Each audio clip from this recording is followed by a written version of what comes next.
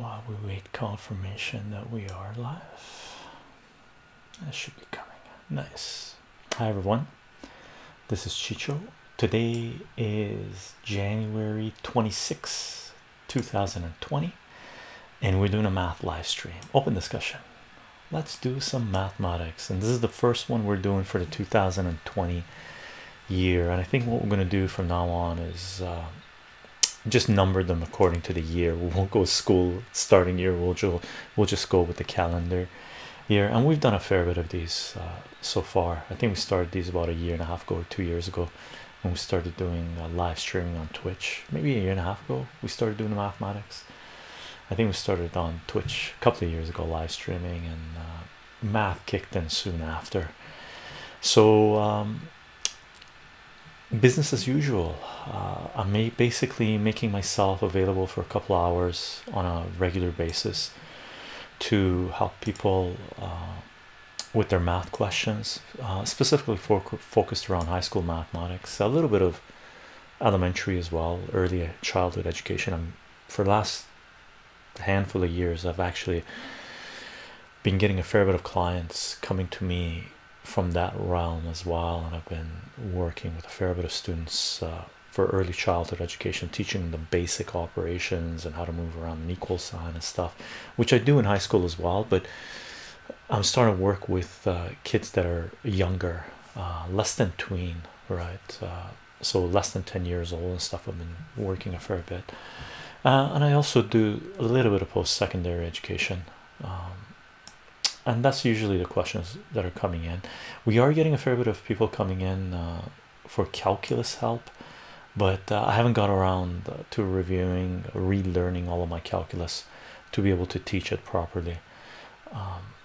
So that's the nature of the beast. So we're going to do everything other than calculus and hardcore statistics, even though I do have some well, I've had a handful of stats students as well over the years, but I don't encounter it on a yearly basis for me to delve into it deep, right?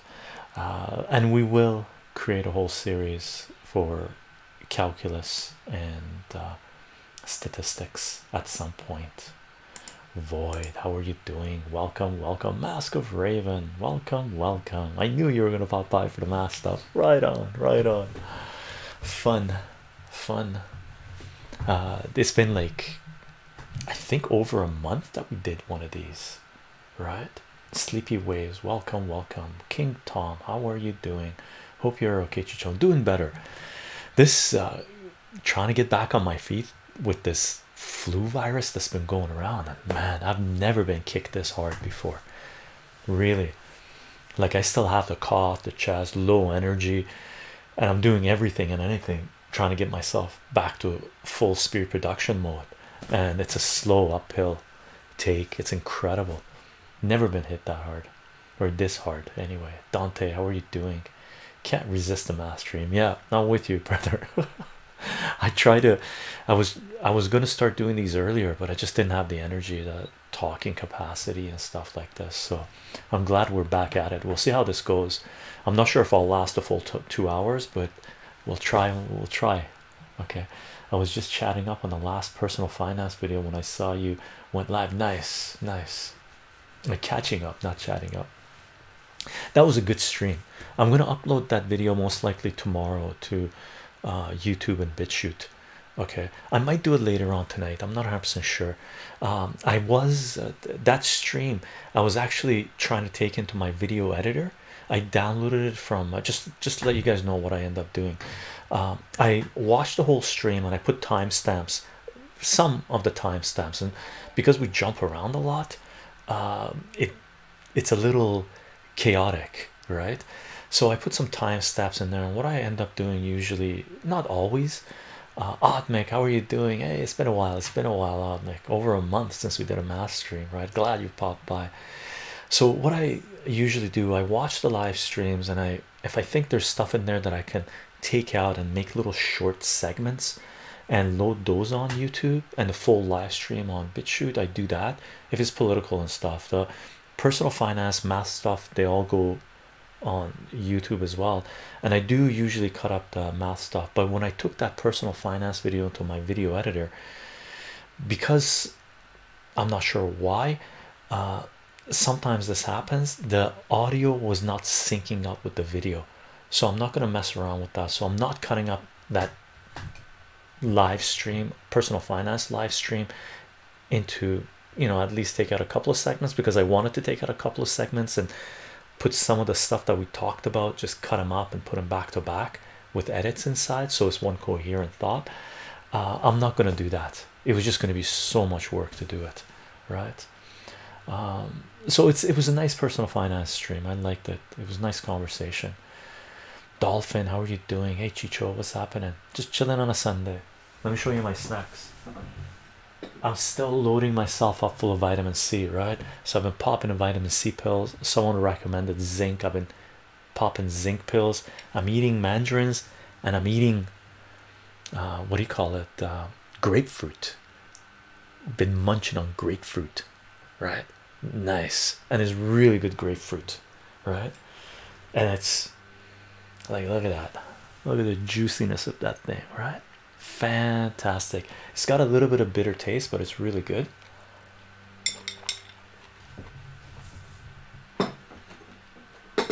It's so refreshing. Got some dark chocolate and grapefruit. Really, you can't go wrong with that, right? Citrus and grapefruit. Got myself some kombucha. All right. Got some tea, got some water. Loaded up. You gonna buy fruit now? Awesome, Dolphin. The fruit is good, man. The fruit is amazing. There's one unofficial case of corona thing in Quebec, man. I'm not going out. Wait, there's one in Toronto, and I'm pretty sure there's one in Richmond, in Vancouver, right? This thing is going to grow. It's exponential growth. We can do a graph of it, right? Like what I'm looking at, and we don't know what the official numbers and the real numbers, who knows, right? But right now all we can do is go with the official numbers, and based on the official numbers, the number of cases is doubling every 30 hours or so, right? So we can do a graph of it. You said that money is laundered through banks and art institution. How so? Oh, sleepy waves. It's so in depth, right? Through banking, it should be obvious. Like, for example, look into HSBC Bank that got fined. Basically, for me and you, it'd be me and you being fined like 10 cents over a year salary, right? So for us, the numbers look big, right? They got fined like $100 million, right? But that's equivalent to me and you being fined 10 cents by the government. They got fined a few $1,000,000, right, for laundering drug cartel money from Mexico in their Mexican branches, right? They lost the case. Like, they got fined. The US government fined them. So that's the most direct one you can look at. HSBC drug cartel funding money. Like, it's all over the place. All of these banks, every bank that well, not every bank, but most banks, HSBC is one of the worst. They get fined for laundering all kinds of money, right? The art thing is more complicated to a certain degree. I'll do a little graphic. Let me just get caught up with the chat. There isn't that much chat, but I'll do a little graphic for you how art stuff is being money laundering is going through there, right? Lonely Piggy, how are you doing? Hey Chycho, today marks another hard one for 2020. Oh, I heard about that. And his daughter, they in a helicopter crash, right? Kobe Bryant and his daughter. I didn't realize his daughter was on there. Man, heartbreaking. I heard about that. Yeah, helicopters, like I've flown around in helicopters. Helicopters, in terms of flight, things that you can fly in, I haven't looked into balloons, hot air balloons, or zeppelins and stuff, but helicopters and planes, helicopters are, their risk of crash is much higher than planes, much higher than float planes as well, right? So I've flown around helicopters doing my geophysics years, right? and man, they hit a pocket, whoop, right? So helicopters are, it's beautiful, mind you. Flying around in a helicopter, if you get the opportunity in a nice terrain where you know you're not going to get whoop, right?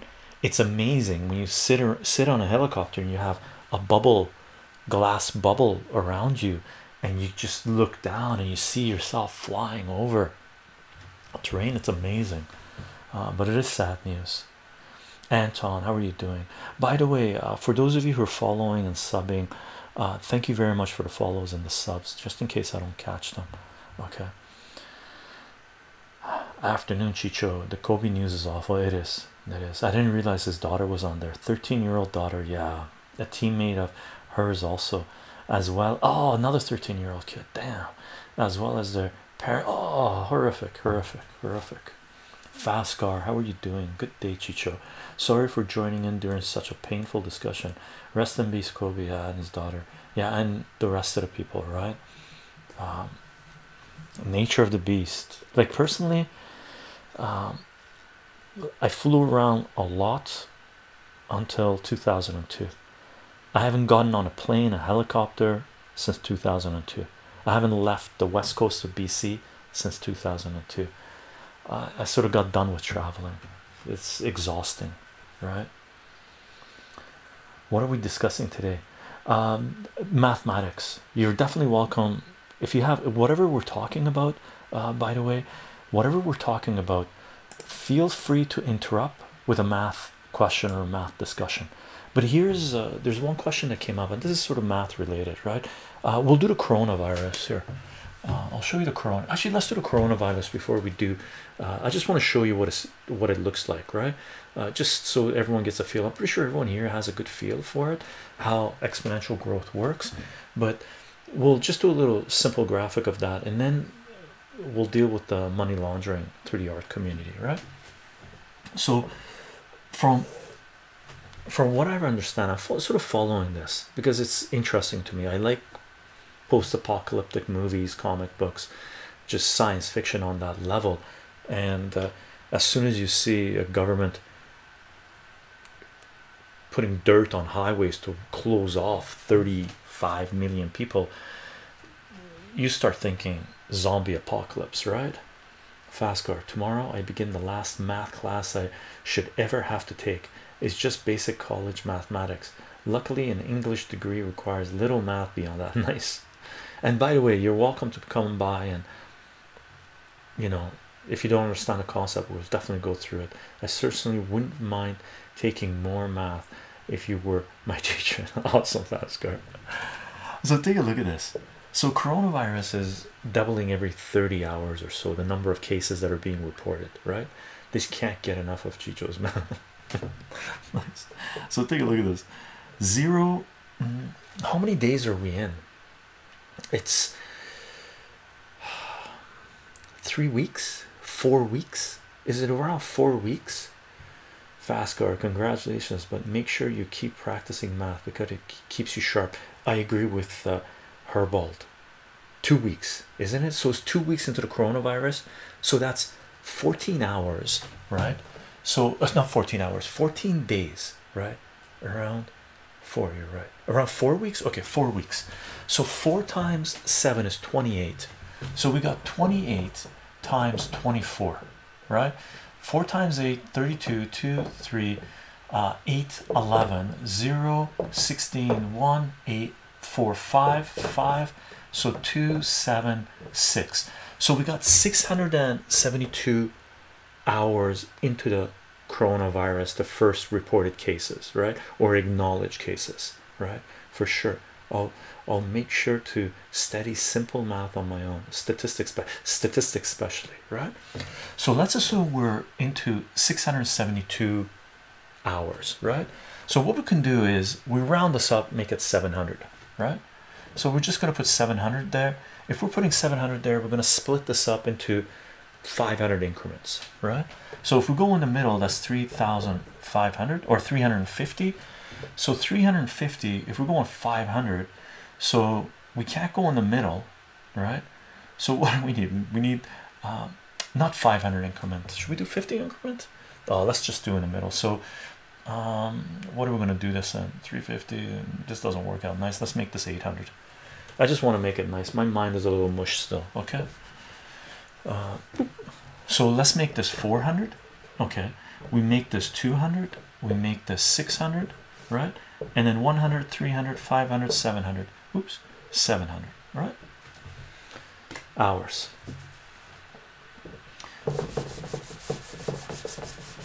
So how many cases of coronavirus acknowledged are there? From what I understand, there's a few dozen acknowledged deaths, and it's a 3%, 2 to 3% kill or death outcome, right? So out of 100 people, 3 die, right? We call this cases. 3 dead, die. If this is too morbid, by the way, let me know. We'll stop talking about it. But it is what it is, right? I don't know how many cases there are right now. I lost track. I think it was like, was it 2,000, 4,000, 5,000? Let's make it 6,000, right? Let's put 6,000 here. 6,000 here, right? This will be 3,000. 1,000, 2,000, 4,000, 5,000, right? So we were at 676 cases, 50 death, I believe. 50 death. I love that. I love that. So 50 death, right? So we can figure out how many cases there are by just doing cross multiplication, right? So if you have 100 over 3, right? For every 100 cases, 3 die. That's 3% death rate. If there's 50 death, right, we can figure out how many cases there are, right? Cross multiply. You got 50 times 100 is 5,000. I usually do this with my students, but here we'll do it again. You can cross multiplication. I usually always, when I teach cross multiplication, I follow through. Later on, once I've done it a few times, people figure out that you really don't need to bring the 3 up because you got to divide by 3 again, right? So x is equal to, what's 50,000 divided by 3, right? 4 or 5,000 divided by 3. 4,500 would be 1,500, right? So I'm pretty sure there's more than 1,500 cases. So let's assume there's 2,000 cases already. Okay, so this would be 3. We can do the long division, right? 3 goes into 5 once. 3 minus 2, bring this down. 0, 6, 18, 2, 0, 6, 0, 6. So according to 50 deaths, approximately 50 deaths, we got 1,666. Ooh, crazy number, right? 1,660. Zombie apocalypse is here, right? The virus is deadliest for elders, children, and pregnant women. Is it? I don't know about the pregnant women. I know for and anybody that's already sick. Like for me, that I'm coming out of a flu, it wouldn't be a good idea to get the coronavirus because my what do you call it? My system is already compromised a little bit, right? My mind is mush. Like I can't even think about the right words, right? So my immune system is already compromised. So anybody that's already sick is more prone to it. Like I'm pretty sure the 3% is across the board. It's not 3% for children or the elderly. I'm pretty sure the rate is higher. And one thing I read today, there's 6 divine numbers. Immune system. Thank you, Void. From what I understand, if we have a 3%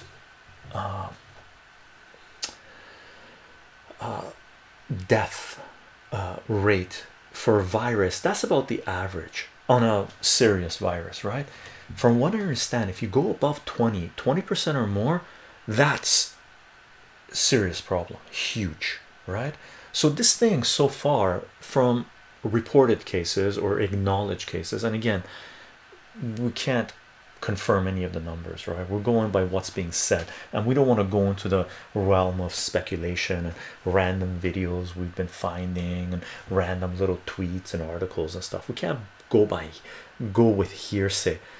We'll find out soon enough what the numbers truly are, right? Give it a couple of more weeks and we'll see what happens, right?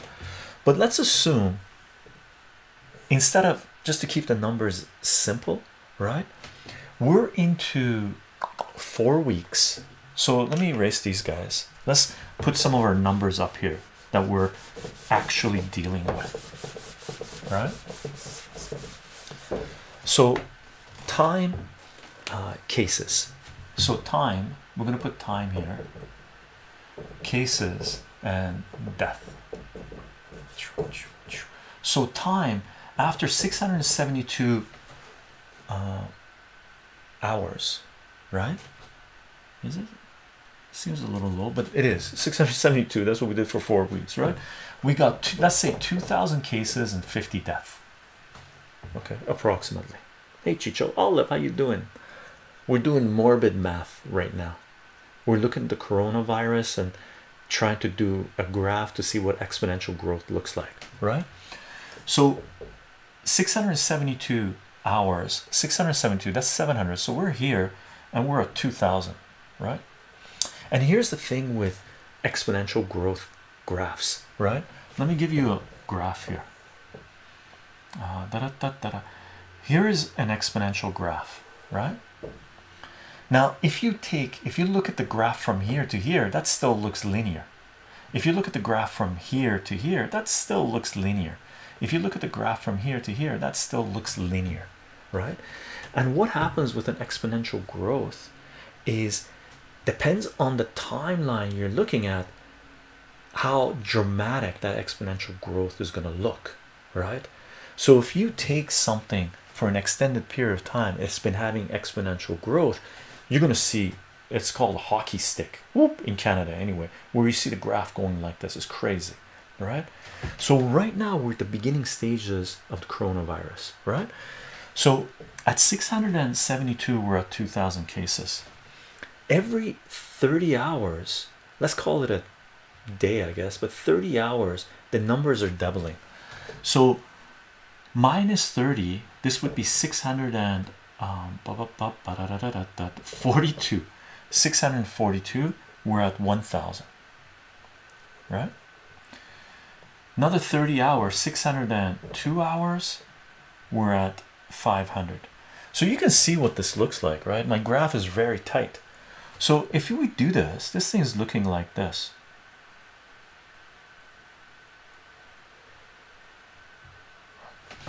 And here's the thing with exponential growth, at some point the jump is huge, right?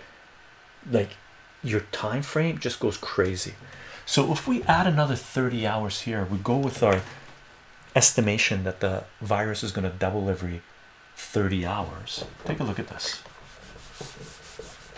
So let's put some data here.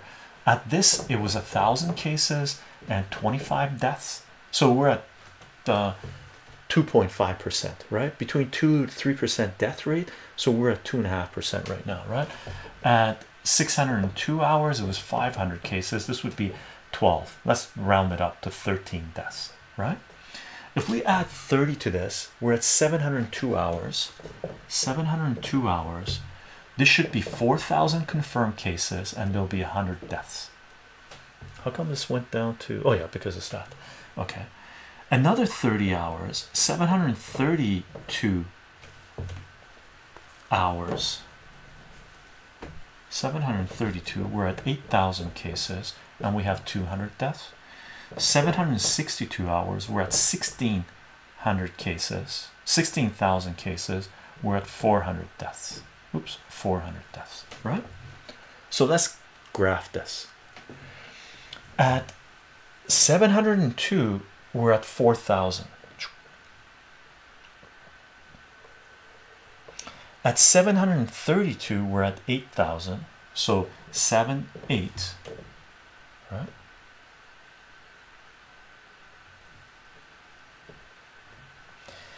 At 762 hours, we should be at 16,000. 8, 9, 9,000, 10, 11, 12,000, 13, 14, 15,000, and 16,000. So here, we're here. This is what we're looking at, right?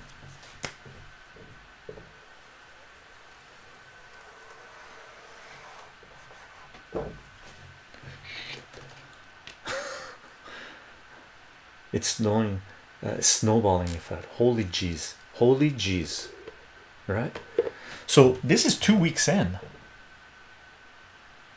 We go 2 weeks in, we're at 2,000 cases, right? 2 weeks, 672 hours onto 762 hours. Oops, I gotta subtract the other way. Sorry, let's subtract the other way. 762 minus 672, 0, 6, 16, 9. 90 hours. This is how I track the value of my Magic the Gathering collection. Wacky how you can track something like an illness with the same math. Exactly, right? Comic books, same deal, right? And at some point when something goes like this, especially in a semi-log scale, if it starts going exponential, logarithmic graph, semi-log graph, it's gonna burn itself out. It's just gonna crash, right? Math saves lives. Right? So 90 hours in 2 weeks, in 672 hours, we had 2,000 cases. In the next 90 hours, we're gonna have 2,000 minus 16,000, 14,000 cases. That's what we're seeing here from there to there, right? So this amount of time, 14,000, this amount of time, 2,000. What's going to happen in next 30 hours? So if we go 792 before 8,000, double it, 32,000, right? And this is going to be 800 deaths. The crazy thing with exponential function is you go back one level, it's things look okay as compared to where you are now, right? Rendell, thank you very much for the subscribe to tier 1. Thank you very much for the sub, brother. Just stopping by to say hello. Time to sleep. Have a great stream. Okay, Rendell, sweet dreams. Sorry about the morbid math. We should have done happy math for nice sweet dreams, right? This I've been keeping an eye out for. It's the number of confirmed cases that is going to decide, and it's spreading, right? At least 2 cases in the United States, at least 2 cases in Canada. I believe anyway. I think it's 3. There might only be 1. Last time I checked, I think on the radio it said 1, but I think Richmond is in, Toronto is in, and from what Void says, Montreal is in as well, right? Asia, who knows, right? Europe, who knows? United States, who knows right now? Vancouver, I would keep my eyes on Vancouver, because in Vancouver it's a huge influx of people coming in from Hong Kong and China.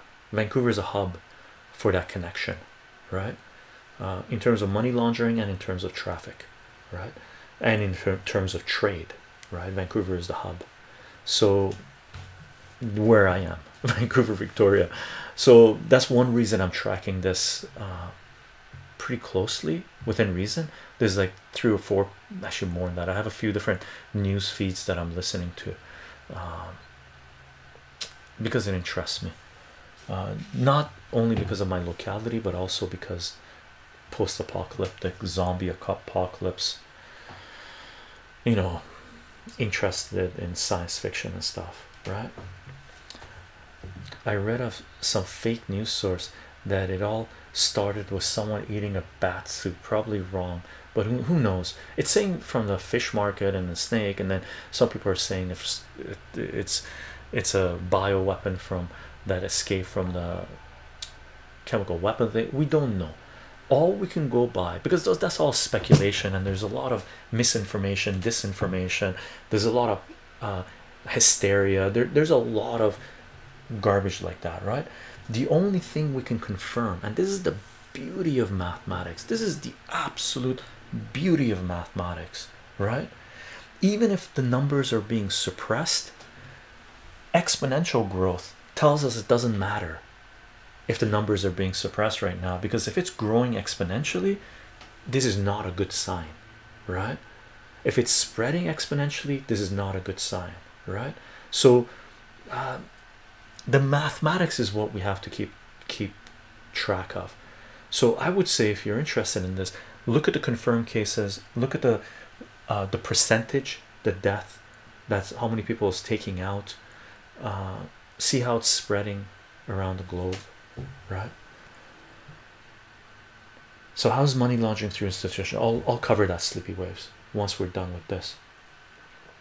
Okay, chycho, you 1F920, how are you doing? Like the monkey emote. Squad A, nice. I wasn't old enough to remember back then, but how similar is the coronavirus panic to that of the SARS outbreak in 2002? The SARS outbreak had the same ratio of confirmed cases to number of people that were dying. This one is spreading more rapidly, from what I understand. Okay, and from what I understand, the SARS outbreak was contained better, and the mutations sort of inoculated people and stuff like this, so it was better contained. This one's spreading faster. This one is more severe than the SARS. I believe the SARS killed a lot of people, right? By the time it was all done, we're talking into the thousands of people died, I believe, right? This one is on track for that, if not much more. Okay, lots of idiotic theories about it, lots of idiotic theories about it, right? Just keep your eyes on the mathematics, the math. That's why really I push mathematics so much, because you can have all these people with their own ideologies, conspiracy theories, and there are some conspiracies that are fact, 100%, right? There are some assumptions, theories that are fact, there are some that are garbage, right?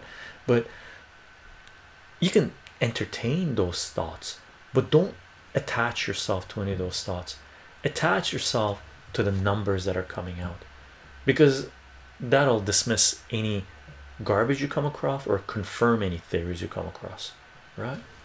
It's scary to think about it, but have you considered the idea of population control by the powers that be? Yes, that's one of the things I've looked at as well, right? There's one theory coming out saying that one of the reasons that this is happening is because they want to get rid of cash, to make a cashless society, because cash is dirty, right? So cash is one of the ways things get spread, right? I just read one blog, a report thing that I follow, The Economist, said, well, you don't need to get rid of cash, all you need to do is go to polymer synthetic currencies, right, that don't hold on to the viruses, they don't stay as dirty, right? They're not cotton based, they're this based. So there's a lot of theories out there, why bioweapon, this, that. All I care about personally, for me, is the rate of growth. Okay, and then because I'm not, I don't want to know today what it is, because in time, if something's growing exponentially, we're gonna find out sooner rather than later what's going on. Like, there's no doubt, right? Yep, the internet, right? I love math. I love math to civil engineers. What was that question?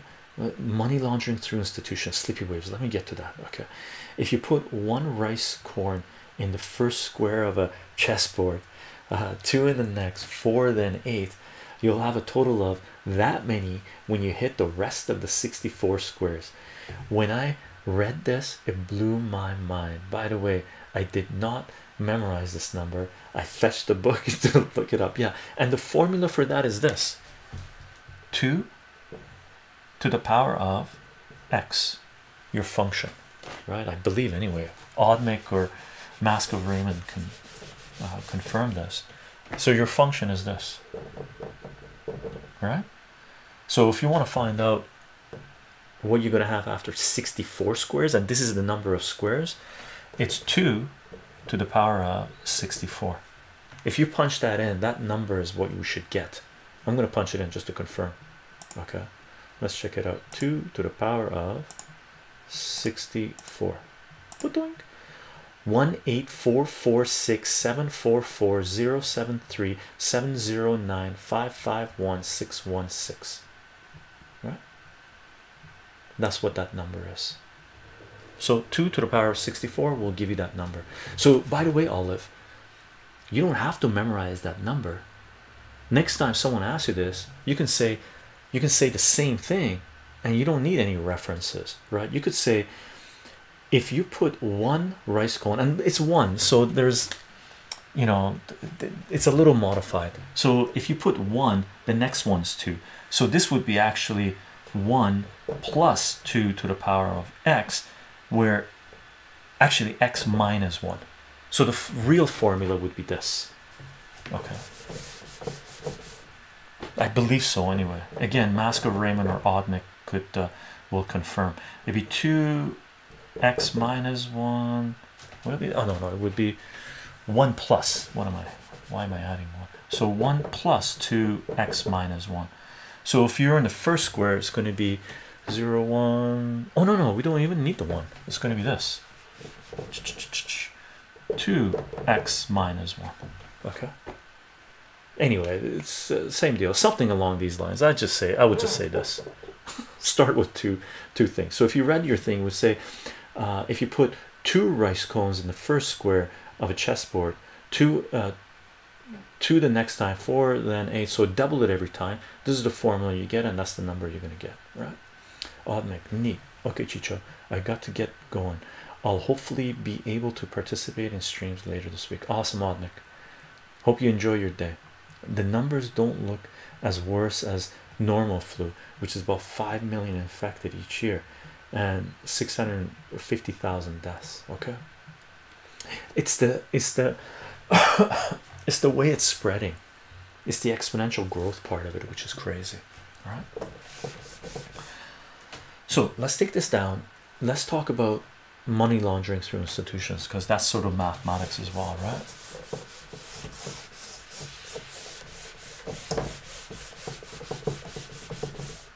Money laundering through institutions. So what's the best way we do this? How should we do this? Here, we'll just do the art one that you mentioned, right? We'll talk about the art one. And again, I'm going to generalize, right?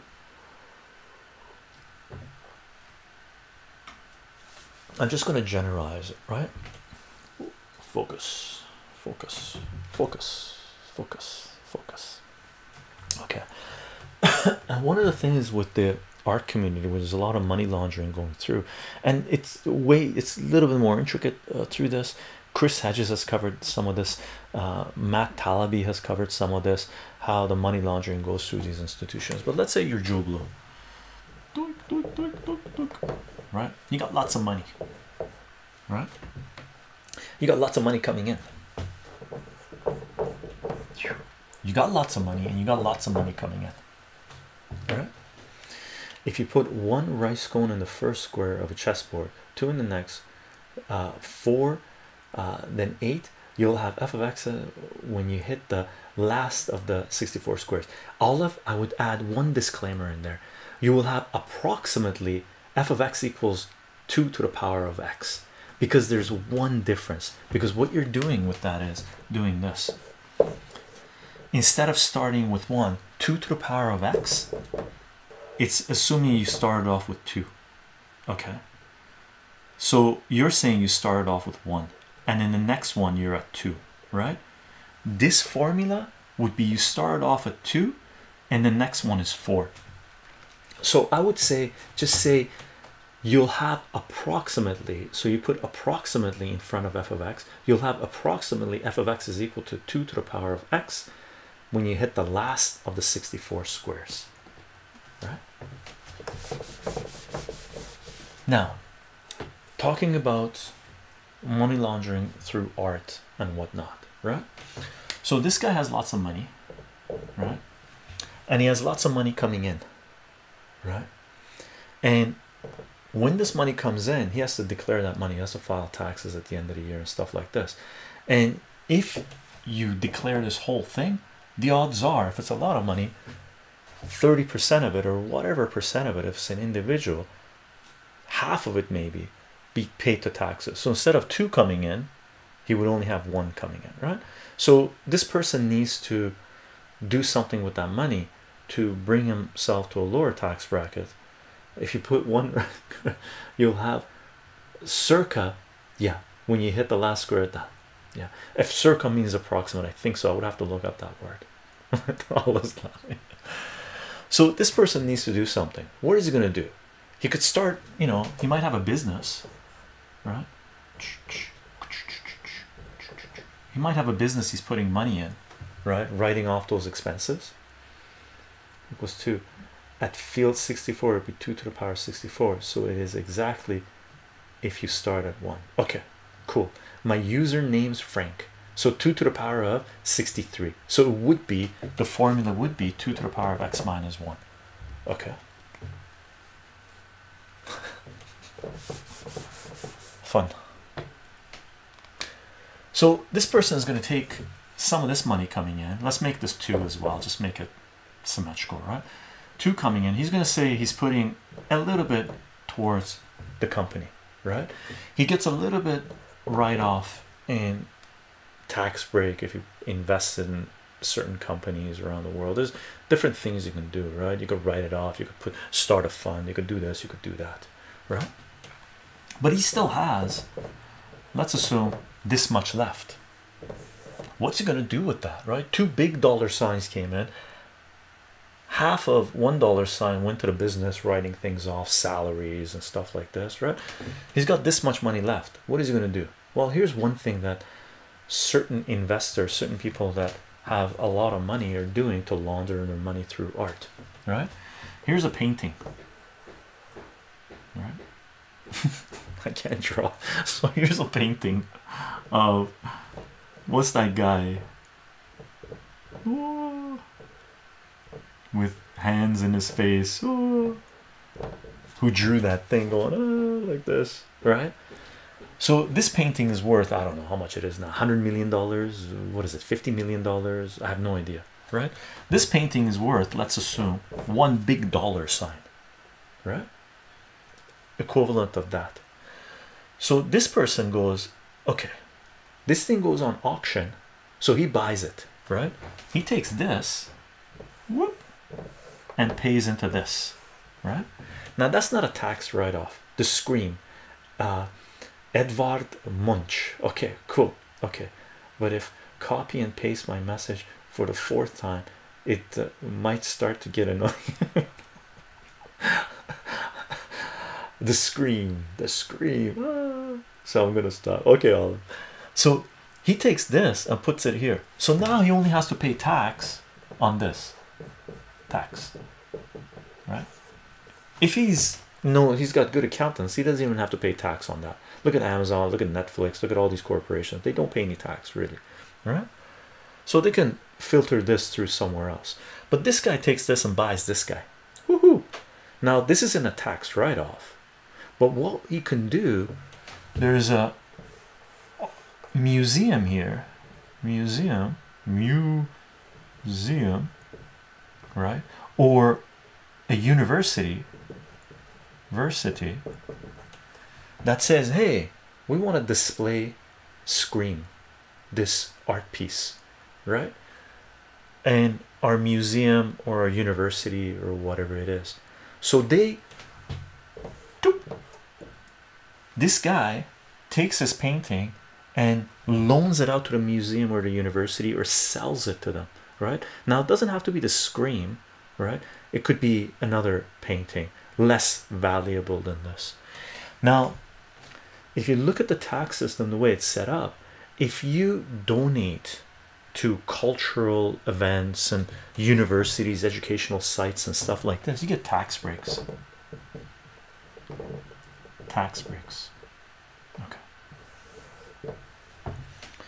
That's one way they're laundering stuff, right? At the same time, when they loan it out to a museum or university, because they don't have to realize this, they write off the whole thing. You could look into it. I looked into it a while ago. You can write off the whole value of this thing against your taxes, and then these guys pay a little bit of money back to this guy for renting this thing out for whatever amount of time. So this guy's taking this money, buying this thing, it's still his, and taking this thing, making it work for him, and this whole purchase price is a write-off on his taxes, so he doesn't have to pay taxes on this, and then makes this a revenue generation that comes back to him, right? And then he's paying tax on this guy. Here's a little guy. That's income coming in. So all of a sudden, paying taxes on this comes into paying taxes on this, which is chump change, right? Which is chump change. How else are they laundering money? Here's one way. Here, let me show you this. This is brilliant, right? This is IBM, right? Let's look at IBM stock buyback for the last 10 years, and I posted this link in Discord, right? Here, let me bring out the graph. We'll do the graph of this. Hopefully it's still there. Hopefully I can find it, right?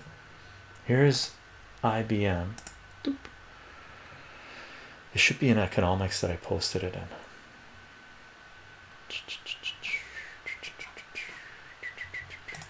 Economics, where are you? Economics, there we go. IBM, US Fed, did I post it in there?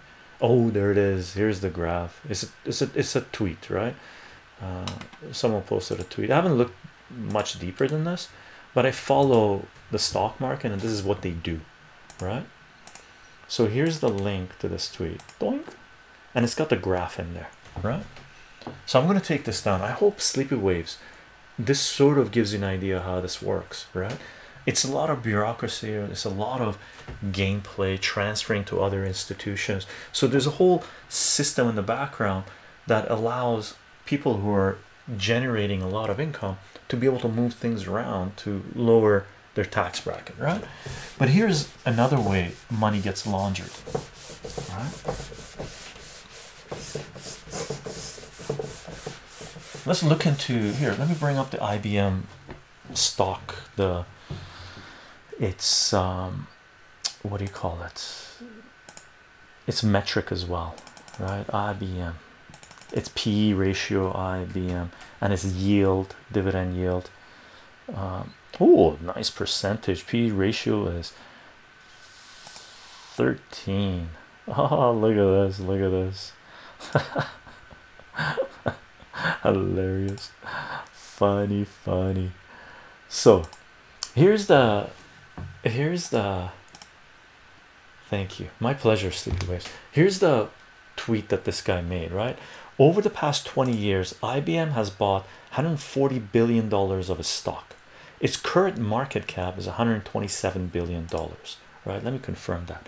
Yeah, market cap is $124 billion according to the Google Finance, which isn't the best, but because they stopped providing more info on that. Here's the Google Finance. It's the quickest one I can go, right? So they have bought back $140 billion buyback in the last 20 years. Okay, 120 market cap is 125 billion according to Google Finance. 124.5, but let's call it 125 billion.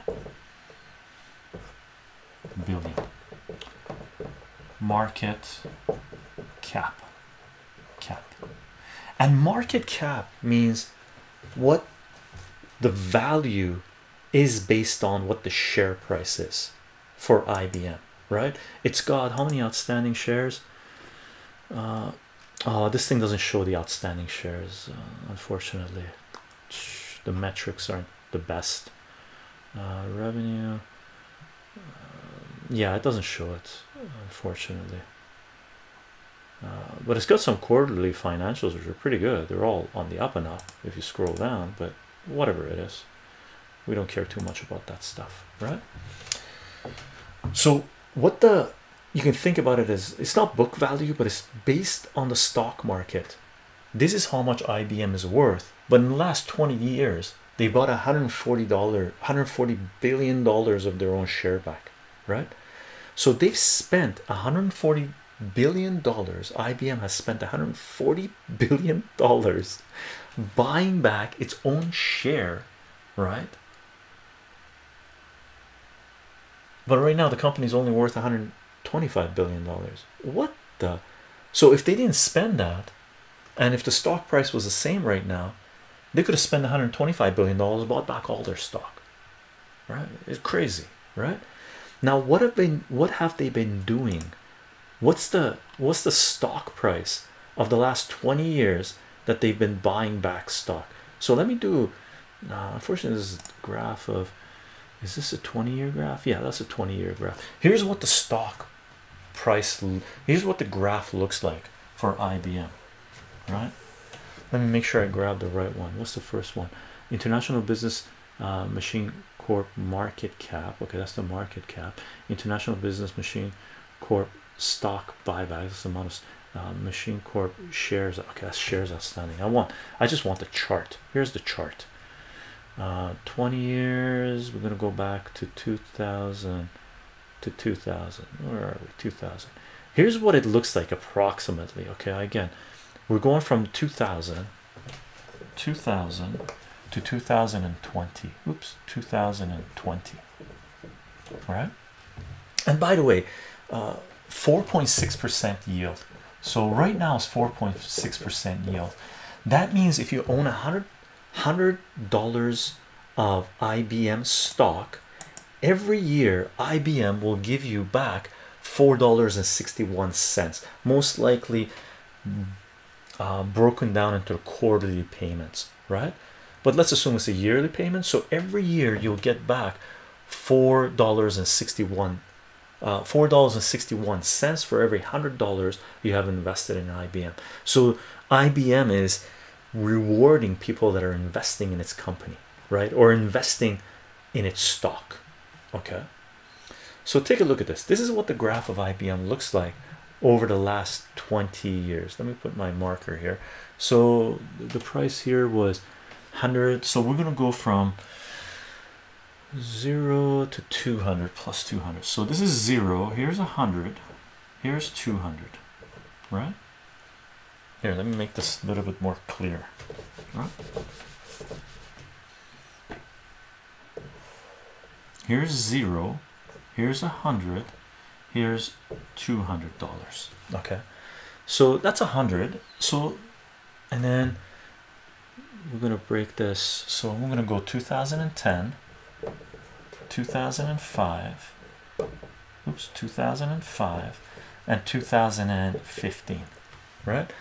So in 2000 it was $110 or so. So we're sitting around here, and the stock did this basically. And let me find some markers for myself so I go to them. So 2005 was $93 here. 2010 it took a dip. It was 80 something dollars. Oh, it kicked up. 2010, let's come on. Oh, it's $130 in 2010, so it kicked up. 2010 $130. 2012 it was $189, peaking at $210 2013.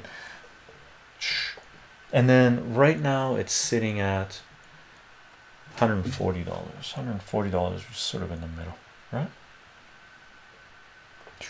So the IBM stock has done this.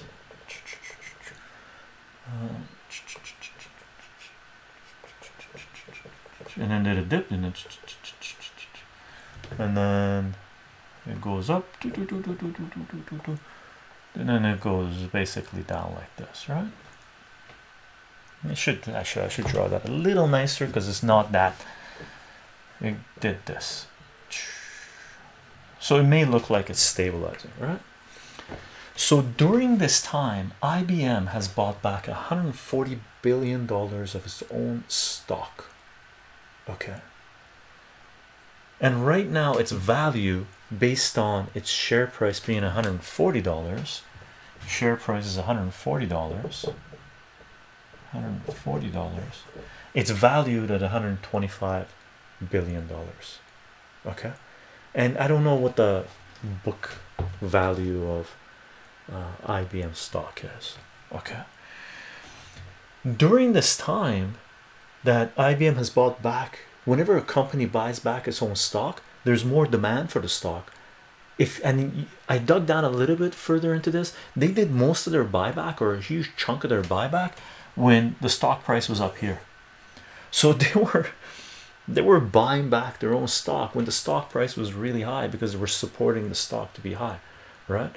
Why were they supporting the stock to be high? Because a lot of the executives at IBM, right, a lot of the management, they get stock bonuses, options to buy, to be able to sell a certain number of stocks. So let's assume Joe Blow is working, gets hired at IBM. He's a smart guy, right? He's the idea guy. How do you draw a light bulb? Here's an idea guy. Right? Here's an idea guy, right? He gets hired to work at IBM. Let's say top management, some of the top management. Let's say he's making $1 million a year. $1 million a year, right?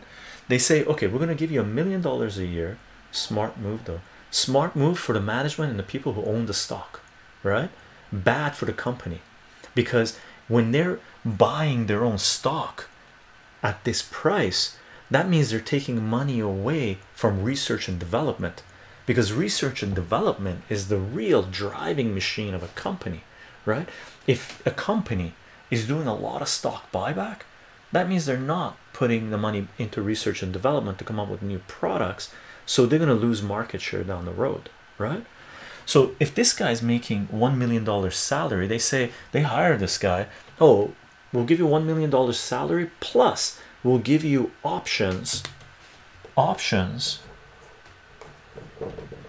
to buy the stock at, or sell the stock at $180, right? Now let's say, okay, let's say $180, right? Or to buy, no, they say to buy her. So options to buy the stock, let's call it lower, at $140, right? So if the stock price is above $140, he doesn't have to buy the stock, he just sells these options to be able to buy the stock at $140, right? So let's assume the stock is sitting at $200 here. When this guy gets hired, let's say the stock was sitting at $150. Let's assume it was sitting here, right? He's still getting $10 extra, right? Because he's a good guy, they want him, so he's getting $10 deal on the stock. By the time it gets up here, and this usually has a lock-in period, a year lock-in period, 6 months, 2 years, whatever it is, usually just a year, right? Let's assume in whatever that is, 5 years, the stock has gone up to $200, right? Now this guy has the right to buy the stock at 140, but it's sitting at 200, so he doesn't have to buy it. All he does is just sell his options to buy the stock at 140 at 200, so he makes $60 per stock, whatever the option was, right? At the same time, he's been getting paid 5% for holding the stocks, right? Well, some of them they allow to get paid, some people don't, but if you're holding the stock, you're making 4.6% based on the price of $140 yield every year. It's such a ridiculous game that you can launder. Do we call this laundering money? This is just part of the system. This is what they do, right? Some companies go out there, buy other companies, right? I forget what they're called, I used to know the word. They buy other companies and liquidate the companies, so they go after the pensions of companies, right?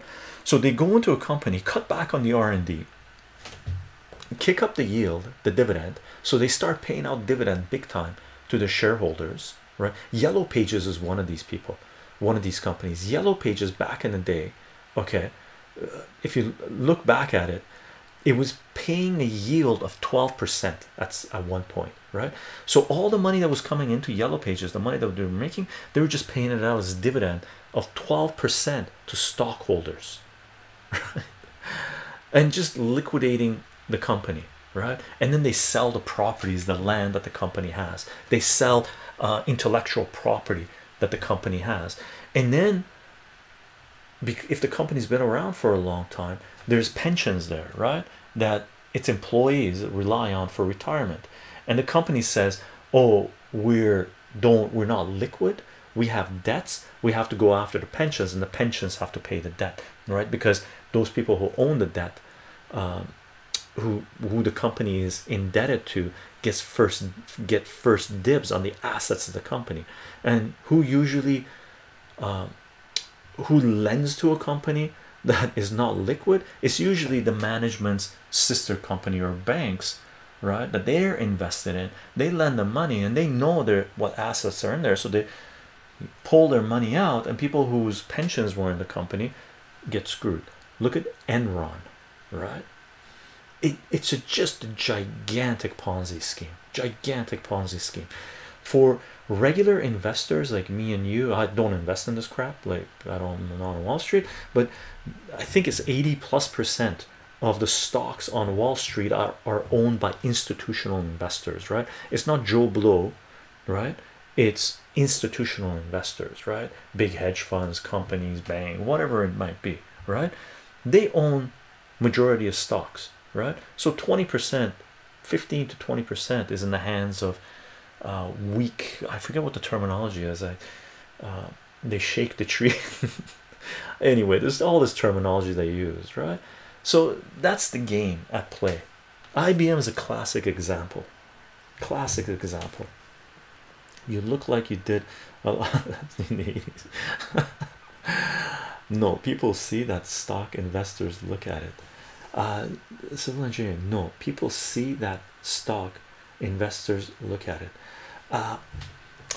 If you were buying IBM here, you were foolish, especially if you knew that IBM was spending so much money buying back their own stock, because you knew that it was just IBM pushing their own stock value up, right? Hi, Mr. Sussman. Hello, Matt. How are you doing? Got to go, Chycho. Herbal double. I can't pronounce it. Hope you're having a good time. Hope you have a good day today. Okay, can't wait till you put this on YouTube. BitChute. I'll catch this tomorrow at work. Okay, tomorrow will still most likely be on Twitch. The odds are this will be up on BitChute or YouTube probably 2 days, 3 days from now. I'll see. It may be longer because I'm not going to get a chance to edit this thing in the next few days. So if I download it and the audio is synced up okay with the video on my editor, then I might edit out chunks and just load those on and then load up the whole stream. So in the next week, anyway, in the next week. Where's the shillingens? I don't know what that means. Shillingens. Hi Chycho, hope you're well. James David Sutton, how are you doing? Doing well, brother. Buy when low, sell when high. Yep, buy low, sell high. Unfortunately, a lot of people buy high, sell low. Chycho, can you do a relationship stream soon? Sure, Sleepy Waves. Send me a reminder and we'll do one in the next in the next set. I'll set one up. Okay. Ooh. I'm gonna pop this with the chocolate. Look at this thing. Look at the raspberries in the back of that. Check that out. Those are little raspberry chunks.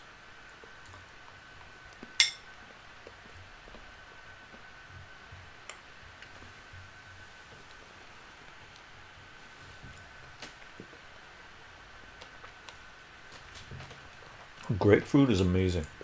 I hope you guys are eating fruit. Eat lots of fruit. It's good for you. Fruit is delicious, right?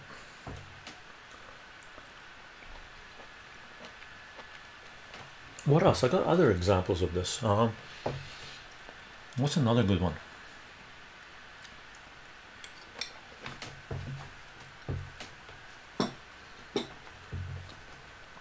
Like if you want to watch a really good documentary on the stock market, favorite fruit chycho, if you could only pick one. Oh, the only pick is so difficult. Like I love pomegranates, but I wouldn't want to eat pomegranates be the only fruit that I eat. The fruit that I eat the most, it's like most people, I eat a lot of apples because we have a lot of apples that grow locally. So I try to eat local fruit, and apples is the one that grows a lot here. In season, I eat a lot of plums. I eat a lot of cherries in season, a lot of blackberries in season. I eat oranges. I eat. I love banana. Yeah, who doesn't love bananas? Well, there are people that don't love bananas. Chycho, what is a late stage capitalism? Late stage capitalism. Late stage capitalism is. I would have to look this up, but just going by memory, it's basically mergers and acquisitions where a lot of companies that are seeking growth, the only way they can get their growth is by consuming other companies, right? It's like IBM, right? They spend 140 billion dollars buying back their own stock. I don't know how much money they put in research and development, right?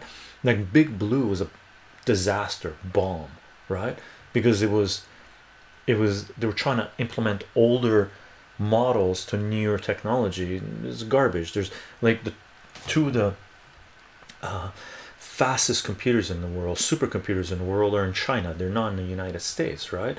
So within a short period of time, within a decade, right, China has risen to the fastest supercomputers in the world are in China. United States does not no longer have the fastest supercomputer in the world, right? IBM used to have the fastest supercomputer in the world, but they stopped putting a lot of money into research and development. They spent the money buying back their own shares so they can kick the stock price up, so these CEOs can cash out more money.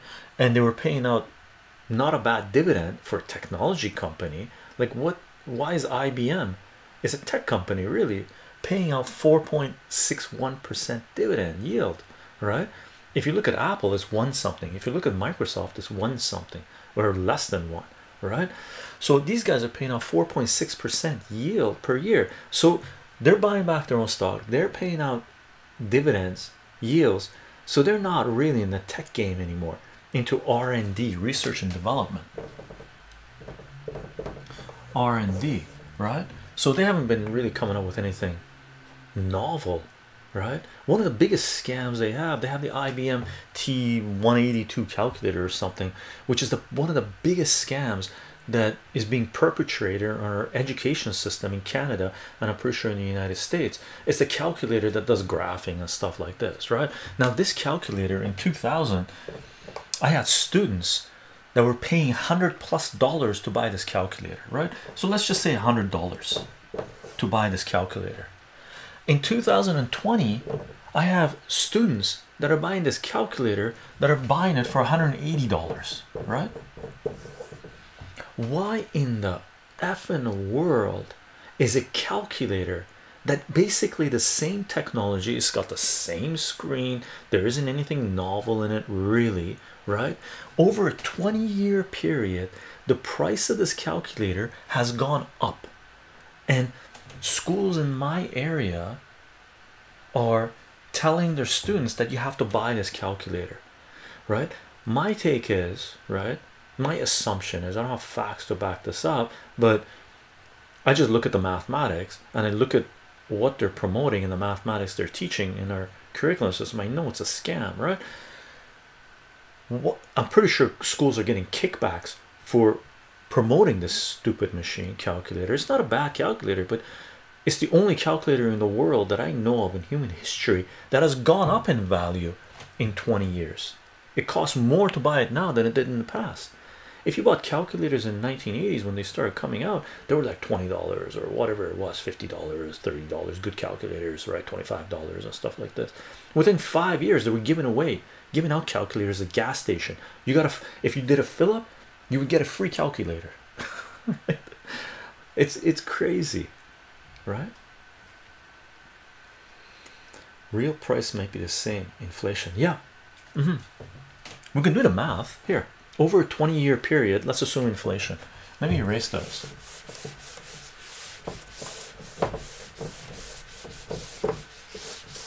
But this is the only technology that I know of that hasn't come down in price, right? But we learned this. Yes, my username Frank. That's what I was gonna say. Yeah. Watch this. Let's do inflation. All right. The formula for inflation is P is equal to A1 plus R over N and T, right? And N is the compounding period, T is time, R is the rate of inflation, A is what you start off with, P is what you end up getting, right?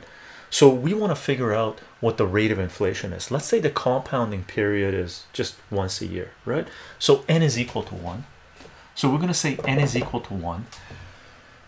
The price of the calculator in 2000 was $100. So A, what we started off with, is $100. The time was 20 years. T is equal to 20 years, and P is the price we were at for the calculator in 2020, which is P is equal to $180, right? Now don't quote me on these numbers, I'm doing approximate, right? So this is 180 is equal to 101 plus the R is what we're trying to figure out. You put an R here, you put a question mark, right? We're trying to figure out R. R to the power of 20, because N is 1, right?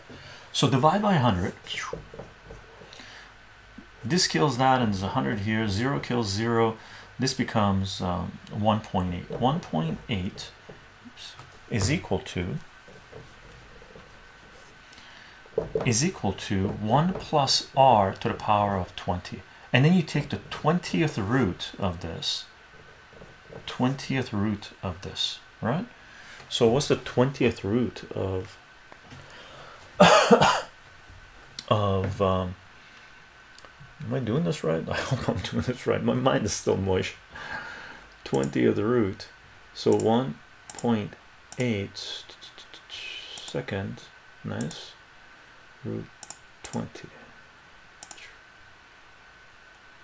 1.029825 is equal to 1 plus R, right? And then bring the 1 over.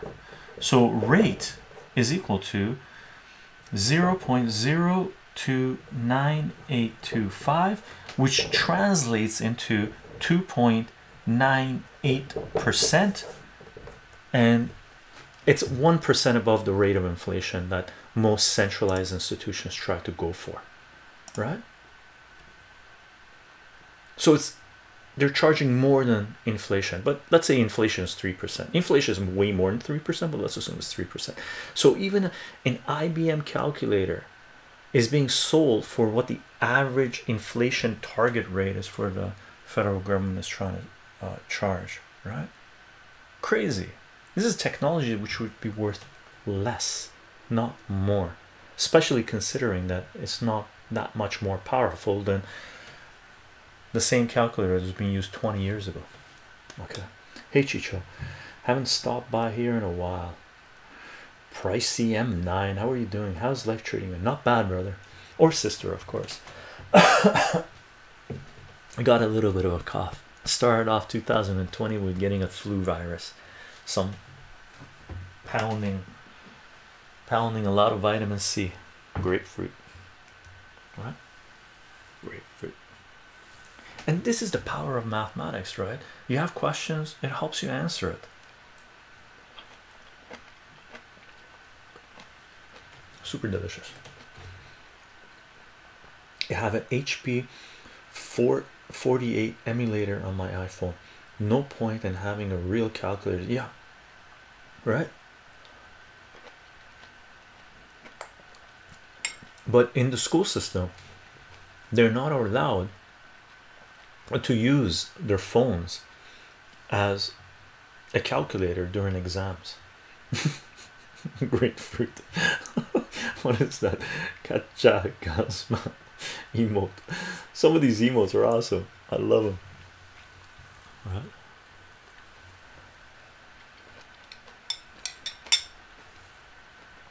So how does it connect? Oh yeah, late stage capitalism. So check this out. So let's talk about late stage capitalism to a certain degree. I'm going to look up the definition as well. Make sure we're talking about the right thing.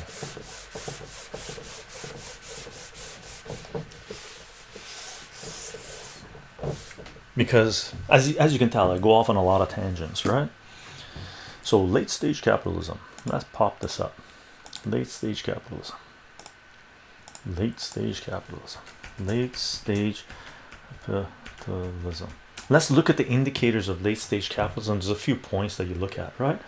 So we're just going to go over wiki for ease of access, but it's not the best place to be, but it's still okay. Okay, late stage capitalism or late stage capitalism is a term first used by German economist Werner Sombart around the turn of the 20th century. Since 2016, the term has been used in the United States and Canada to refer to perceived absurdities, crises, and injustices and inequality created by modern business development. Okay, I just want to find out what the history Mandel in popular culture. I don't care about popular culture. I just want to know what the points are of late stage capitalism. Late stage capitalism refers to the historical epoch since 1940, including the post World War II economic expansion called the golden age of capitalism. This expression already exists for long. Oh god, come on, give me that stuff. Mandel suggested that important qualitative changes occurred within the capital original man. Oh, this is all history crap. Mandel, the competitive capital production. Okay, so we're this is, there's monopoly rights given to things, I think. Let me see if I can find it. Definition. Let me find the definition. Character of late stage capitalism.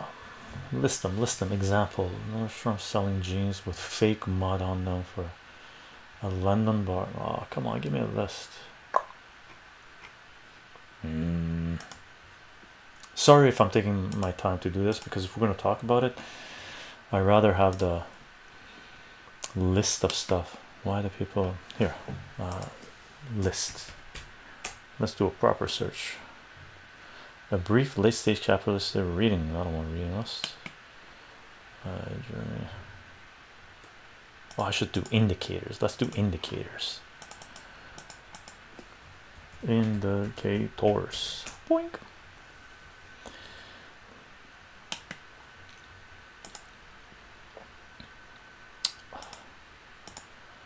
God, there's so much noise in this stuff now, isn't it? Crazy. Late stage capitalism. What is late stage capitalism? Oh, I can't believe we're going to Cora. Why the phrase is suddenly everywhere? Why is it suddenly everywhere? Oh, we don't want to be here. Jesus. Marx classified it. So let me Marx indicators. Marx. I guess Marx is a person that. I just want the point format.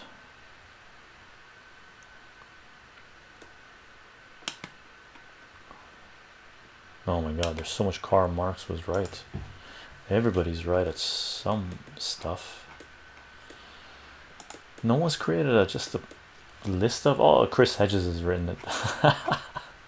Nice. Here's an article from Karl Marx was right. Chris Hedges is writing it. Funny. Final stages of capitalism. Austrian economics. What does late stage capitalism mean? Come on, give it to us. Oh god, you want me to log in? Get lost. Okay, we're not going to watch that. Okay, sleepy waves, do this for me. find the indicators of late stage capitalism. I believe monopoly. What is this coming up? Oh, this is just a different language now. Jesus. Neo-capitalism. Mando. Free competitive capital production roughly from the phrase of monopoly capitalism. Okay, so monopoly capitalism, that's what it is. And it's characteristic by the imperialistic competition for international market and the exploitation of colonial territory.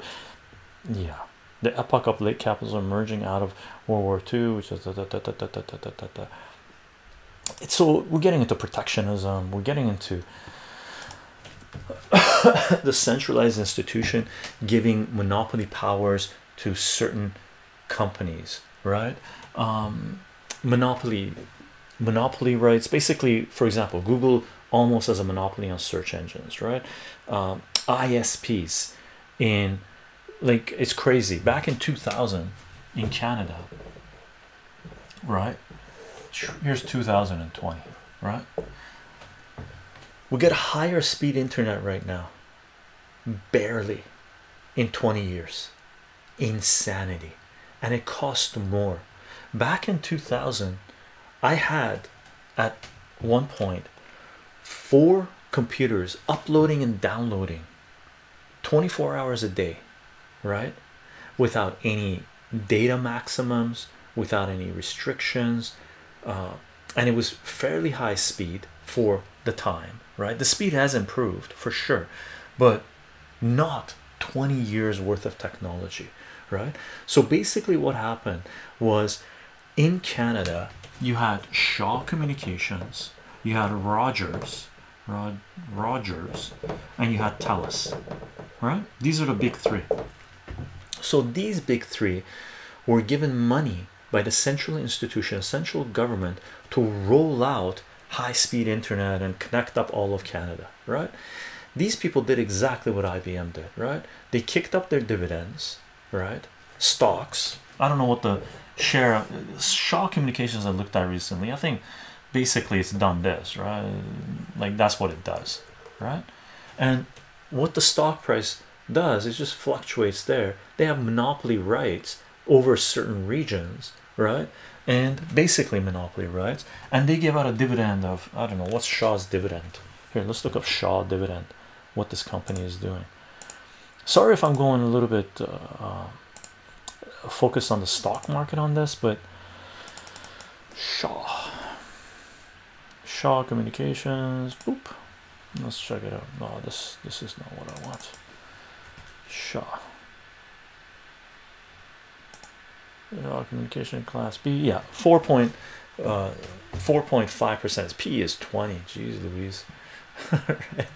So 4.5% yield. So Shaw Communications is giving 4.5% yield, right? So if you own Shaw stock and the rate of inflation is 3% or 2%, whatever the number is, you can put your money here and get 4.5%, and you're beating the rate of inflation by 2.5%. Why is this company allowed to function like this? Because their internet has not improved in 20 years that much compared to how technology should be improving. The price hasn't come down, right? The cell phone rates that we pay in Canada are through the roof. It's insane, right? Back here, Canada was one on the forefront of rolling out technology, internet access. We used to have major wireless companies stationed in Vancouver, right? What happened was Motorola MOT. I wonder what the Motorola stock is doing, right? MOT, let's check out MOT. I think it's MOT.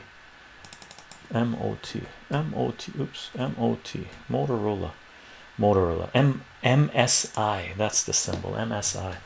Oh, look at Motorola. Its stock price is through the roof. Wow, look at that. Wow, look at that chart. Wow, look at that chart. MSI, Motorola. It's starting to go towards what it was during the 2000 bubble, right? It's gone pretty high. So if you look at that Motorola stock. This is giving 1.42% yield, right? And the stock looks like this right now from 2010. It's basically going like this, right? Exponential growth, right? And since 2000, basically it looks like this, and it's going back up again. So this is 2000. This is 2000 here. Okay, I'm making a mess of the board, but whatever. So if you look at this, right, during the 2000s, late 1990s, right, in Vancouver there were a number of companies that were technology companies, right? Tech company A, tech company B, tech company C. And this is what happens when disruptive innovation comes in. There's a lot of companies, like a gold rush, coming into the field that are new, that have novel technology or pretend to have novel technology, and they enter the market. D, E, F, G, H, I, and there was a lot, right? Vancouver was one of the world hubs, centers for new technology related to wireless communication and data management and stuff like this. When the stock market crash happened in 2000, from the late 19 or mid 1990s, late 1990s into the mid 2000s, early 2000s, bought out, bought out, bought out, bought out, bought out, bought out, bought out, right? More than 80% of the companies, I don't know what the exact percentage is, but a huge chunk of the companies either went under or they got bought out. In Canada, Nortel Networks, which at the time in 2000 was considered to be one of the most important, if not the most important technology company in the world. They had patents up the yin yang, right? Its stock price was going through the roof. It had major sales into multiple different companies, right? Everybody was buying from them because they had the software as well as the hardware, right, for networks and stuff like this.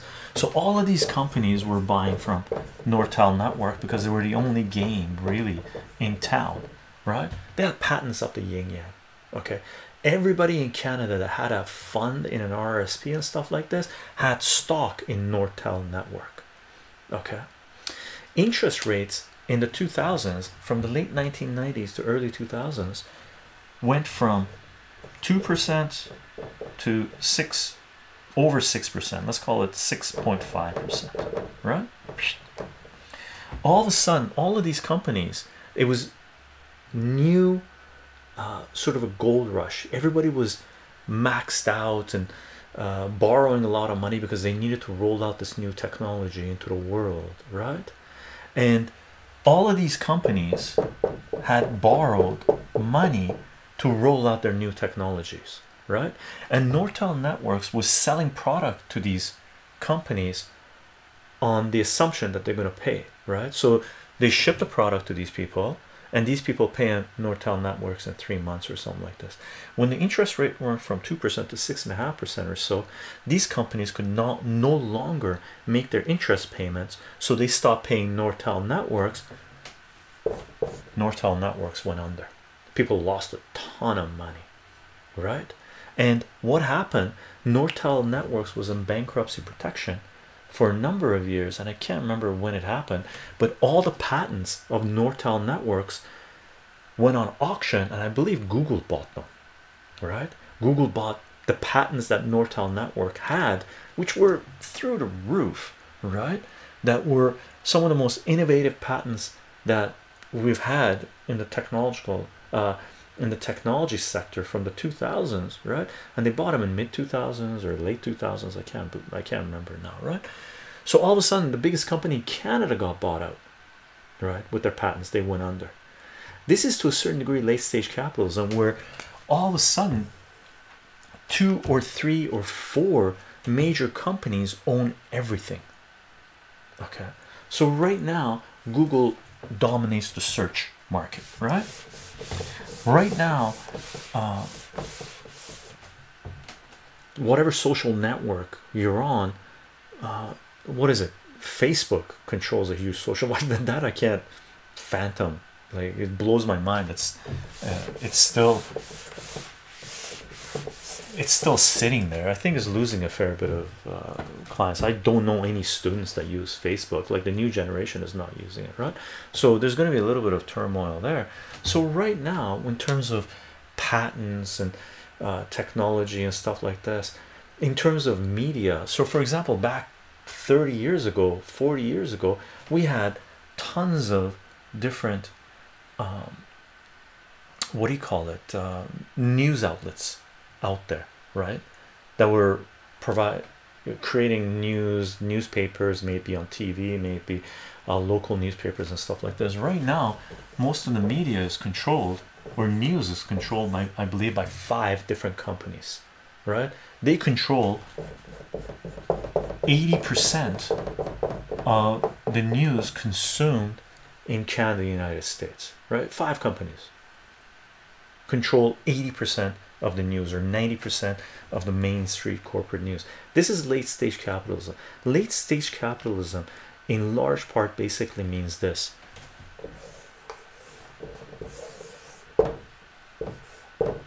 one company owns everything, right?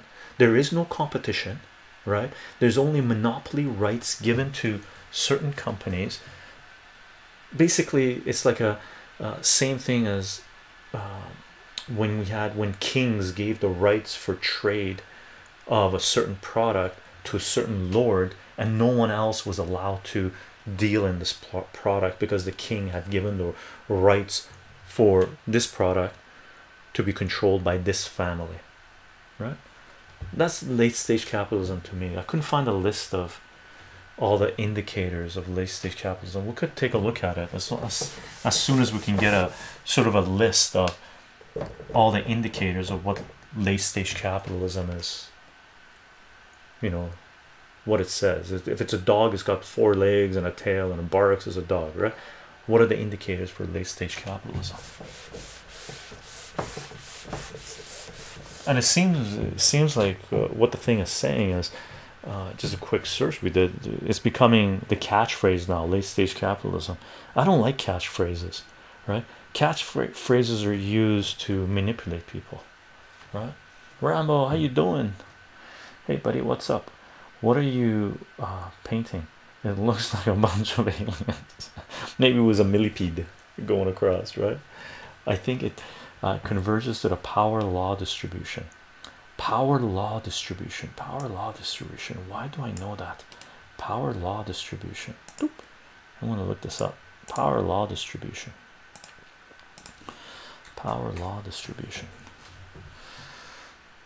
Oh yeah, so that's what we were talking about with exponential growth, right? I thought it's a specific term related in capitalism economics. An example of power law graph being used to demonstrate ranking of popularity. Yeah, so it's basically, think about it as this when we're doing it, right? You're my favorite Canadian. Nice, thanks. Here's power law, right? That's the graph of a power law, right? And this can vary. You can go like this, or you can go like this, or sharper like this, right? Fun.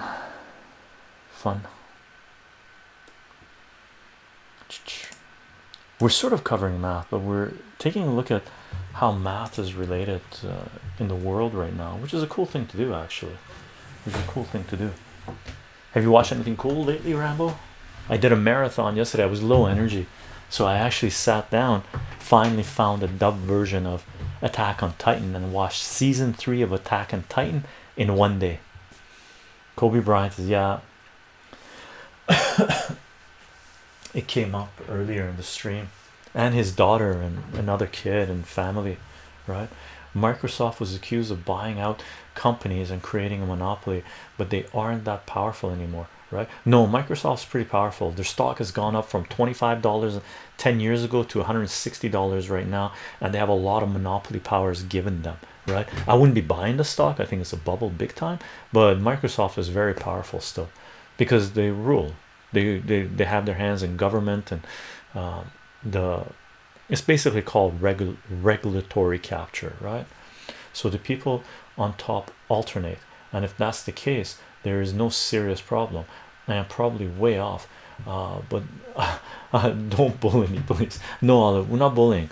But the ideal thing is you do want to see a flow of power changing hands, but it's not changing hands, not by a long shot, right? So it's actually consolidating into fewer hands. That's what late stage capitalism is, I guess, or that's the end game of capitalism, right?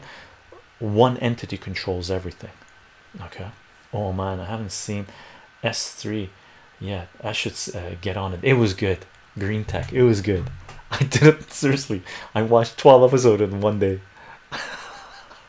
I just sat down. It's just like, oh, nice, nice. I watched the movie The Pool. Did you know that movie? No, I haven't seen The Pool. Oh, by the way, Rambo, you mentioned you watched 1917 on the last stream, and I wasn't really into watching a more war movie or something like this, but all of a sudden the opportunity came up. the Hold on.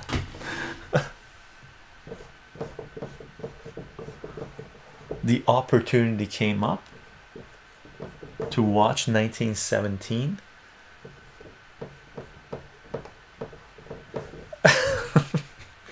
So I watched it.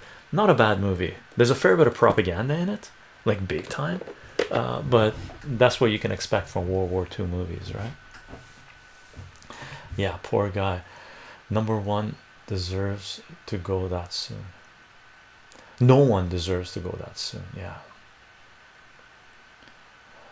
By the way, do you know the Metamath proof explorer? No, I'm a programmer. I like the idea that proofs can be verified automatically. Then there can't be be bugs in it. Wow, no, no, I don't know that one. Frank, I don't know that one. 1970 was good. It was a good show. They took the whole thing of being shot, just continuous shot throughout the whole movie. They took that from Stanley Kubrick's really idea when he did what's that World War One movie that he made? Amazing movie, amazing movie.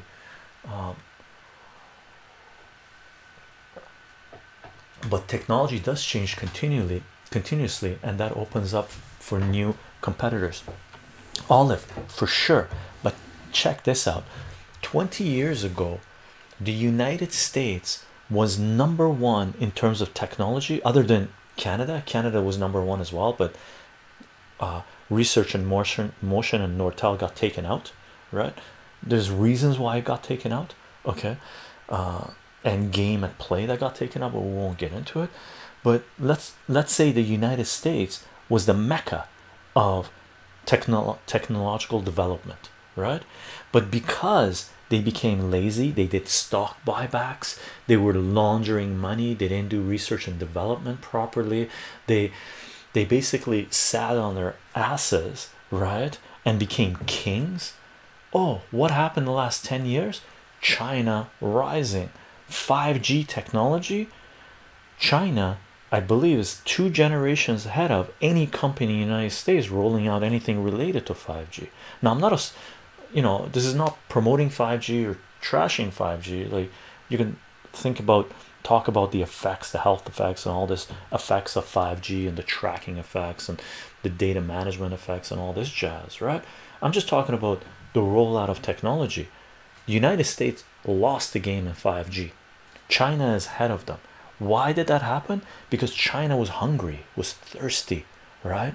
They came up and they did major research and development, and they surpassed the king up top, the American Silicon Valley up top. All of a sudden, governments around the world are talking to China to buy their 5G technology, and companies to buy their 5G technology, not the United States, right? That's why the United States was putting some major tariffs and trade restrictions on China, because they're rising, right?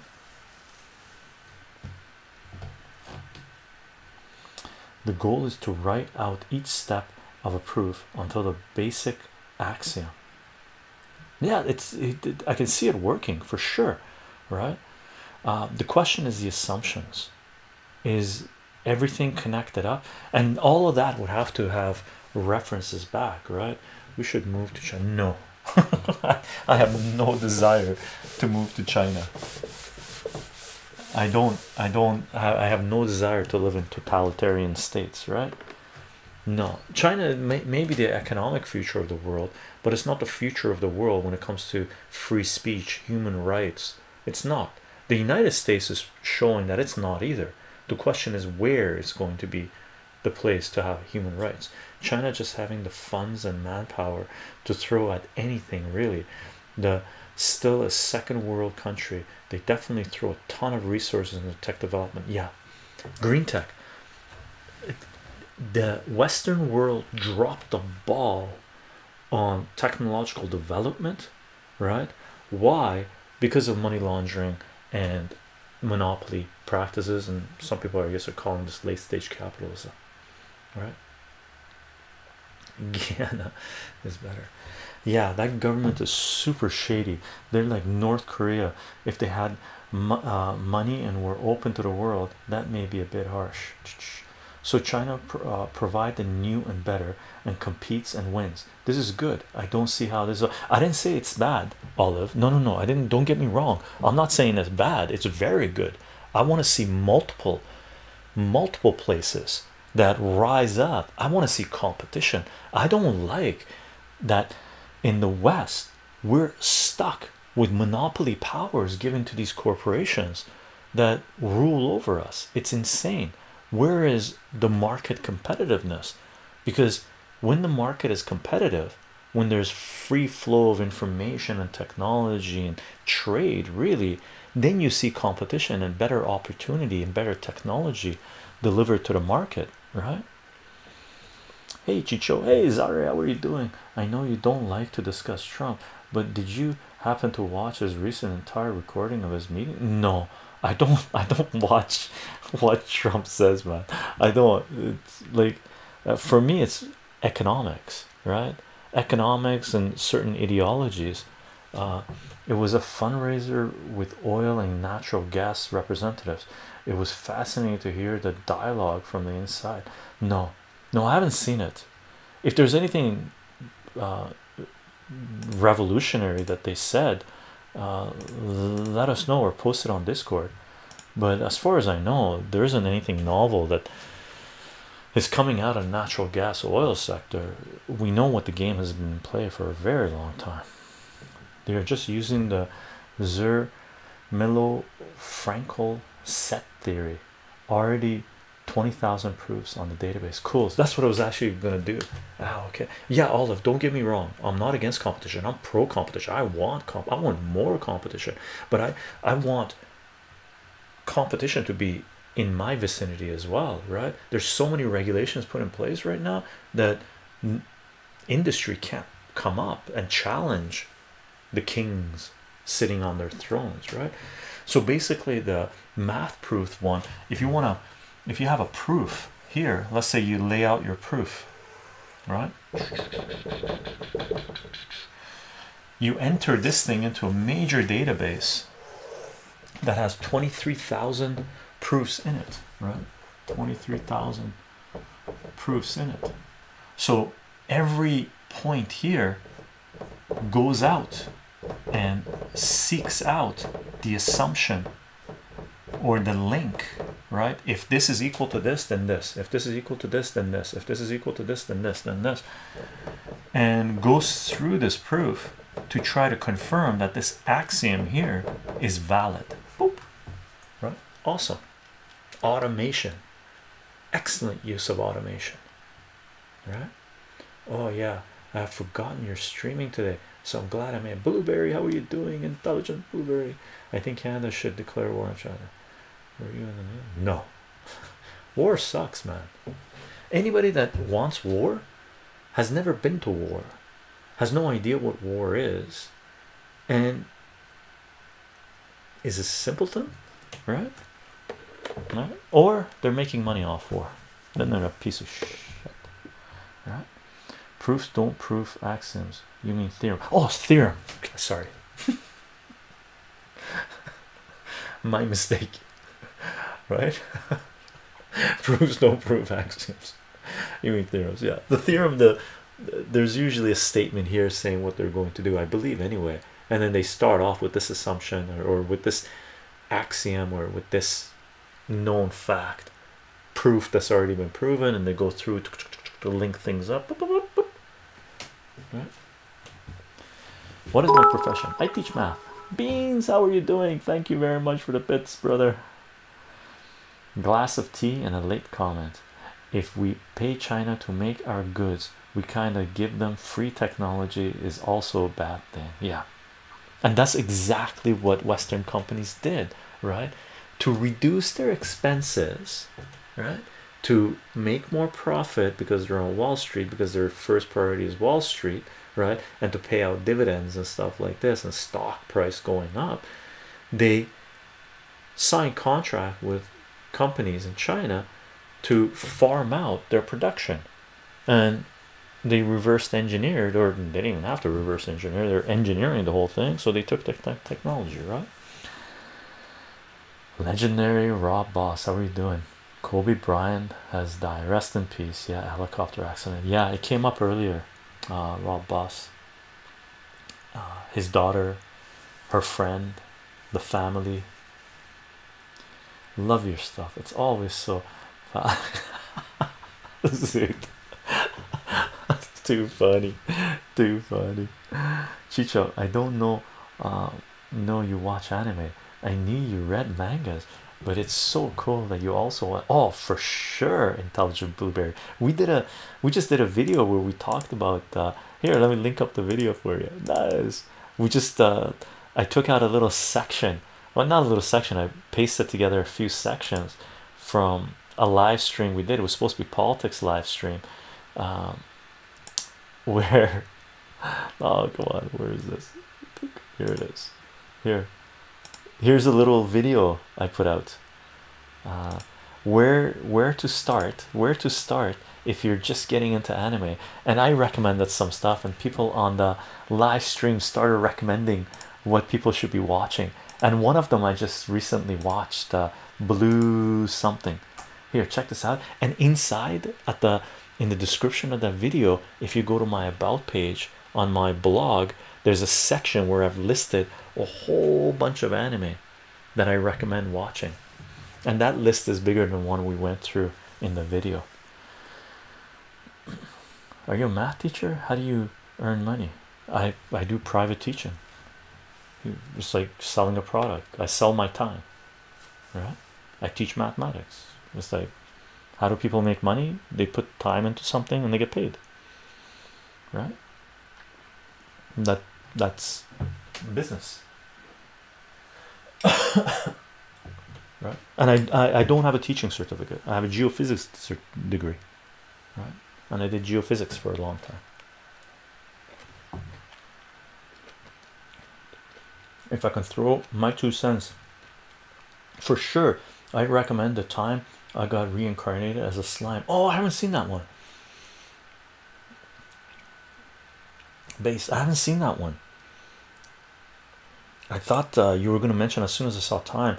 The Girl Who Travels Through Time is really good. There's so many amazing anime there. So many amazing anime.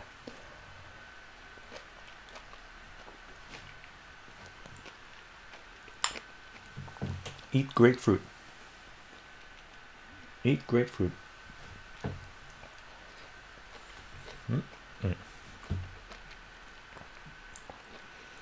Do you have children, Rambo? I don't think you have children. You're not old enough to have children.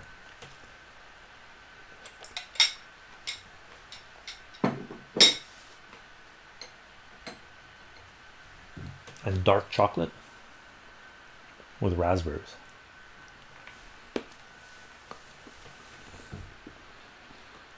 When did I start watching anime? Their interface? Olive.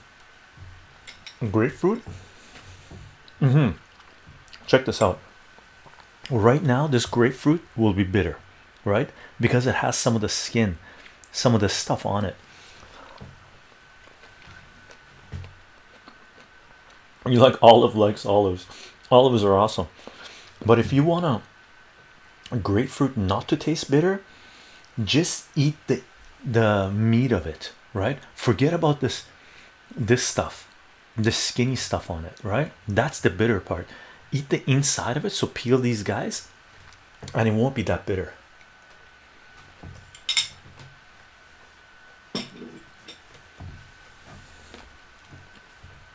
The interface, I started watching anime in the late 1970s. When I was a kid, I would wake up at 5:30 in the morning so I could watch Starblazers that was airing at 6 o'clock in the morning. So I started watching anime with Starblazers in 1979, 1978, 1979, 1979, 1980. Starblazers was my introduction to anime, and I fell in love instantly. Instantly. As a kid, I would wake up at 5:30, make myself breakfast, and watch it at 6 o'clock in the morning. Beans, I disagree with some of what you say, but most of the time, your perspective on it is very knowledgeable, and you make me read stuff again. But most times we are on the same page. Awesome. What are we disagreeing on, Beans? I like disagreement, by the way.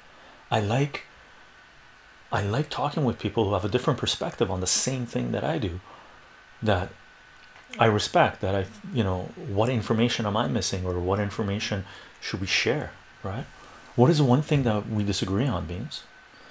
I'm 34 years old and still a virgin. What should I do? Many things you can do, Rambo. Many things you can do. Start joining a club and going out, socializing.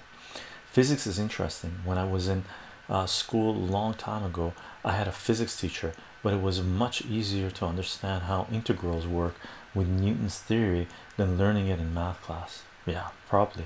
Yeah, applied is easier to learn than theoretical, I think.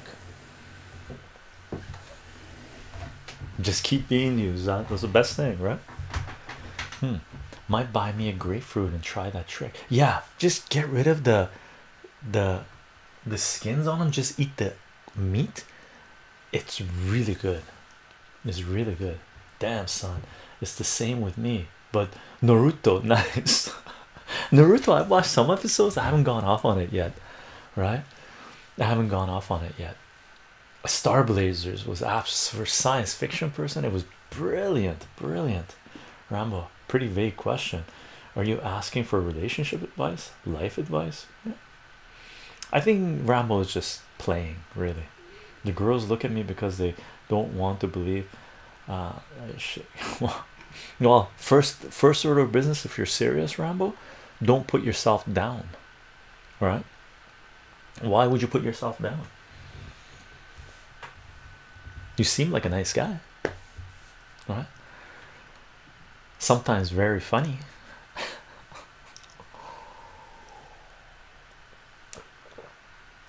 And you seem to like movies, nice movies. That's good. I am so ugly that many out of pure pity want to open a donation account so I can afford surgery. I take the money and run, brother. I guess one is, I like to believe our democracy is not just like a puppet, but I really seem like they are. Yeah, I beans, I wish we actually had a true democracy, like Obama, to get immigrants apply for citizenship and then Trump deport them. Obama deported a lot of immigrants, Naruto was crazy thematically as a kid, was it? I can't even imagine. It would have been like just the Naruto yelling stuff is insane, right? Just over the top. Well, damn, that beats my reason. I wanted a turkey sandwich. There was even a kid in Russia who committed suicide when oh, are you serious? Damn, shite. I would hate to think that is the American way, or what the people in power want. Yeah, I the dream is real. The Constitution is legit. It's one of the best structured governments in the world, really, the way the society should function. Unfortunately, it's corrupt to the core. If that's why they look at you, those girls aren't worth your attention anyway. Olive, awesome, awesome. Have you ever been to America? Yeah, a lot. Naruto just gave me a crazy sense of adventure when I started watching it many years ago.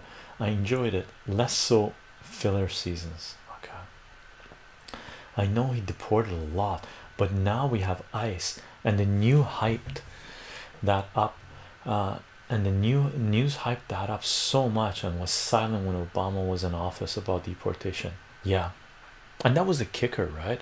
The news was so silent on anything.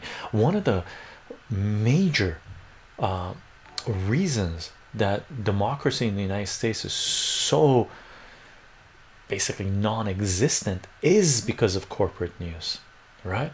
Because there is no free press in the United States other than what you see online, right?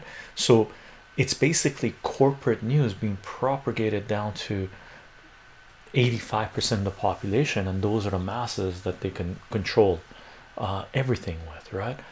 I blame journalism, the news agencies, and it's basically what we talked about, late stage capitalism, I guess, where monopoly powers and mergers and acquisitions happen, and basically everything gets consolidated into one centralized institution, right?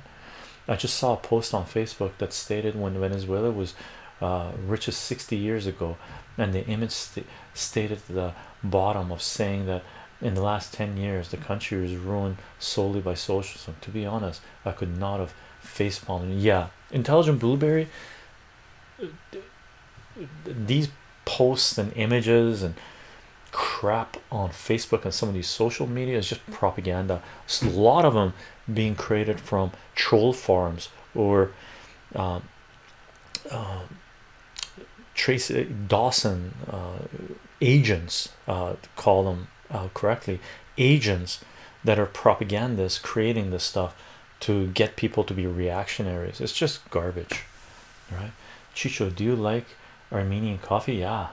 And would you ever consider doing a stream video on that? We could.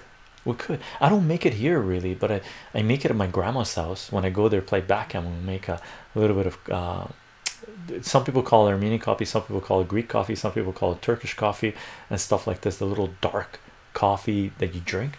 I do drink it every second week at least when I go play backgammon with my grandma. I feel like we still have millions of slaves, just slave lifestyle or well-being has went up. Yeah, happiness factor I don't think is up. I don't really think health factor is up. There's a lot of people popping a lot of pharmaceuticals out there. It's just the metrics are horrendous, and if you extrapolate all that into the limit, it's disaster, right? Everybody in here needs to read manufacturing consent as mandatory homework. Do you like to play Call of Duty? You should stream that. I played before a long time ago. I'm not playing any games right now, man.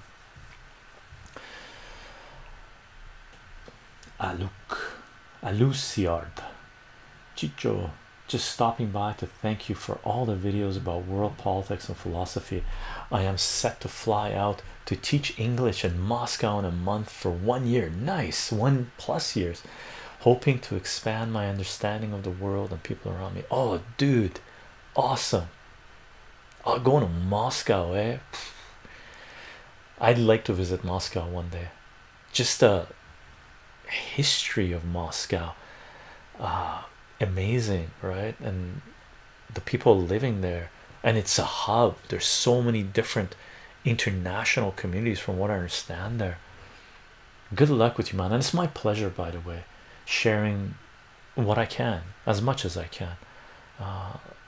I appreciate the platforms to be able to share this stuff, right? not that kind of channel. At some point, we might do the gaming stream once I get back into it. I promise that I would, and I have an idea that I want to do, but I'm not in it yet. I just watched the movie Life as a House. I like that. Okay, wait, can I ask a question? Sure. Steve Conforto, Chicho, what comics you pulling at the moment? I'm pulling all the Valiants. I'm pulling Venom. I'm pulling Immortal Hulk. I'm pulling all of the what do you call it? The I forget the name of the company. There's a comic book company that came out about a couple of years ago where they're charging anywhere either $1 or $1.50 for all their comics. They're printing on newsprint, so I'm pulling all their comics. Alternate comics, so I'm pulling all the comics from alternate comics. Okay, I'm pulling some image stuff that I just see on the shelf. Am I pulling? I'm not really pulling. I'm also pulling all the True Believers, everything True Believers. I'm pulling, right? This Marvel comics, this $1 comics that they reprint, you know, important issues. Like this is the first appearance of Daredevil. Sorry, first appearance of Purple Man, Daredevil #4. So Marvel True Believers. I'm pulling DC's $1 comics, so reprints of important key issues, right? I'm pulling like $1 DC comics that are reprints. So I'm just reading a lot of random stuff. That's what I'm pulling, mainly alternative, not DC or Marvel. I don't have any DC that I'm pulling right now. I have come to know what 1 + 1 is. Some people say 2. Hey Chicho, what's Go-Go Boy about? Go-Go Boy is a comic book that I published. It's a here. Let me give you a lowdown on Go-Go Boy. So let me read this. Monkas, my favorite comic, Beans. My favorite comic was Hot Stuff. Ah, you have some original Hot Stuff comics, Beans. Really, that was your favorite comic with the devil, little blue devil? Not blue, red devil kid. Hot Stuff, a little red devil was like a 10-cent dude. I bought some file copies of Hot Stuff that I have in my collection that are like high grade. I bought them a few years ago. I've never read it. I just like it, right? I don't know how many I have. I have maybe 10, 20. No, I got more than that. 15, 20 of file copies that are like minimum grade is like 9.4 or so. Let's do a impromptu comic stream. We're at the end of we're into 2 hours. Are you keeping up with how the DNC and the media are treated? Yeah, Dante, horrendous, horrendous. And they call this democracy. It's insane, right? Oh my god, your comics are not in a cell phone. No, they are worth half. Not doesn't make a difference. Yeah, you worn down a house and there was a chest, but they stunk and had water damage. And I know that is not good for you. No, not good for yourself, but good for reading. Oh, Chicho, followed your lamb stew video and made dinner for my parents when visiting them this weekend. It turned out great. Awesome, nice, Olive. Thanks for the recipe. My pleasure. I'm glad you guys liked it. I'll post some photos I took the process and of the finished product on Discord if you want. Yes, please, Olive, please. Seriously, is the Valiant stuff like the new Bloodshot and Rise series? If so, what do you think? I haven't read them. I'm pulling them. All right, there are comics I'm pulling, but I don't get a chance to read everything I'm pulling. Right now I'm mainly reading the $1 reprints of historical issues, important key issues, but I'm pulling all Valiants. I will continue to pull all Valiants. I love that universe, right? I think the general public are beginning to understand that mainstream media is full of shit. Pff, about time, Zara. Please prove there's infinite primes. If there are infinite numbers, there were actually, I don't know if the proof exists if there's infinite primes. What was that one question? There was one question here. I was gonna get to it, but I forgot. Let's do a Oh, Gogo Boy. Okay, let me tell you what Gogo Boy is about. Who asked that, by the way? Intelligent Blueberry. This is the story of Gogo Boy. He's a speedster. Okay, he's based in Vancouver. Okay, he's the first LGBT good comic book series that was a continuing series that we tried to put out, right? Superhero comic book series. So first LGBT superhero comic book series, right? So there's Gogo Boy in it, there's Invisible Lesbian in it, there's a whole bunch of LGBT comic book superhero characters.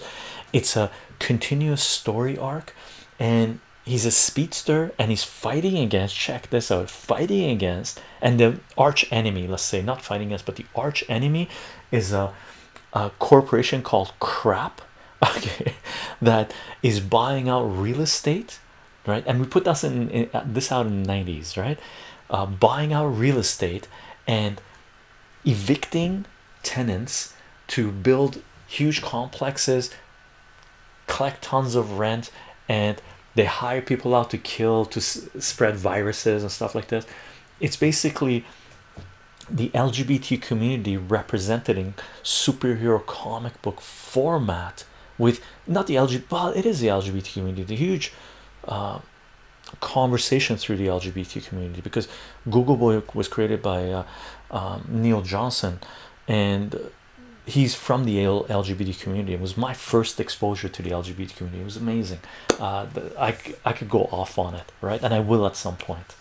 So it's the first LGBT superhero comic book series that was put out, and I put it out. Yes, or we put it out, right? I published it, and Neil Johnson was working on it, right?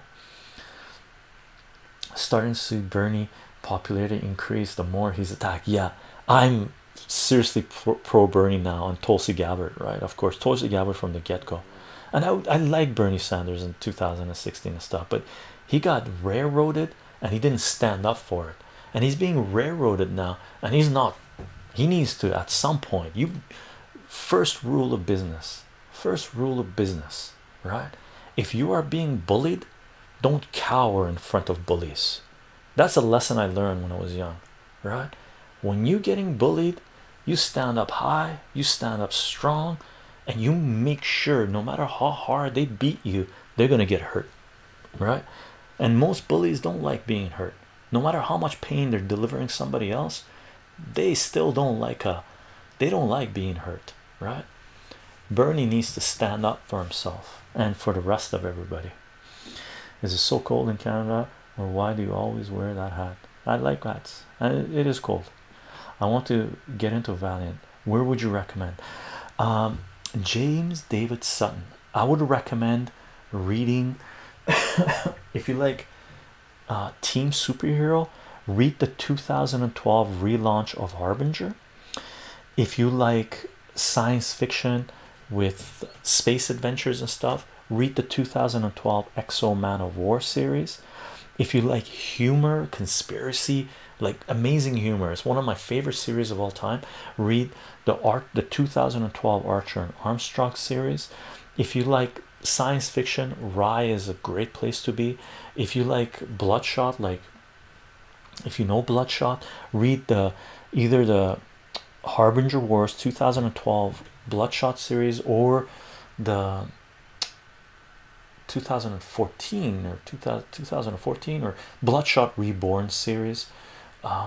Almost like 95% of what Valiant puts out is amazing. That's the reason I'm pulling all Valiants. The quality of books, percentage of amazing books is huge.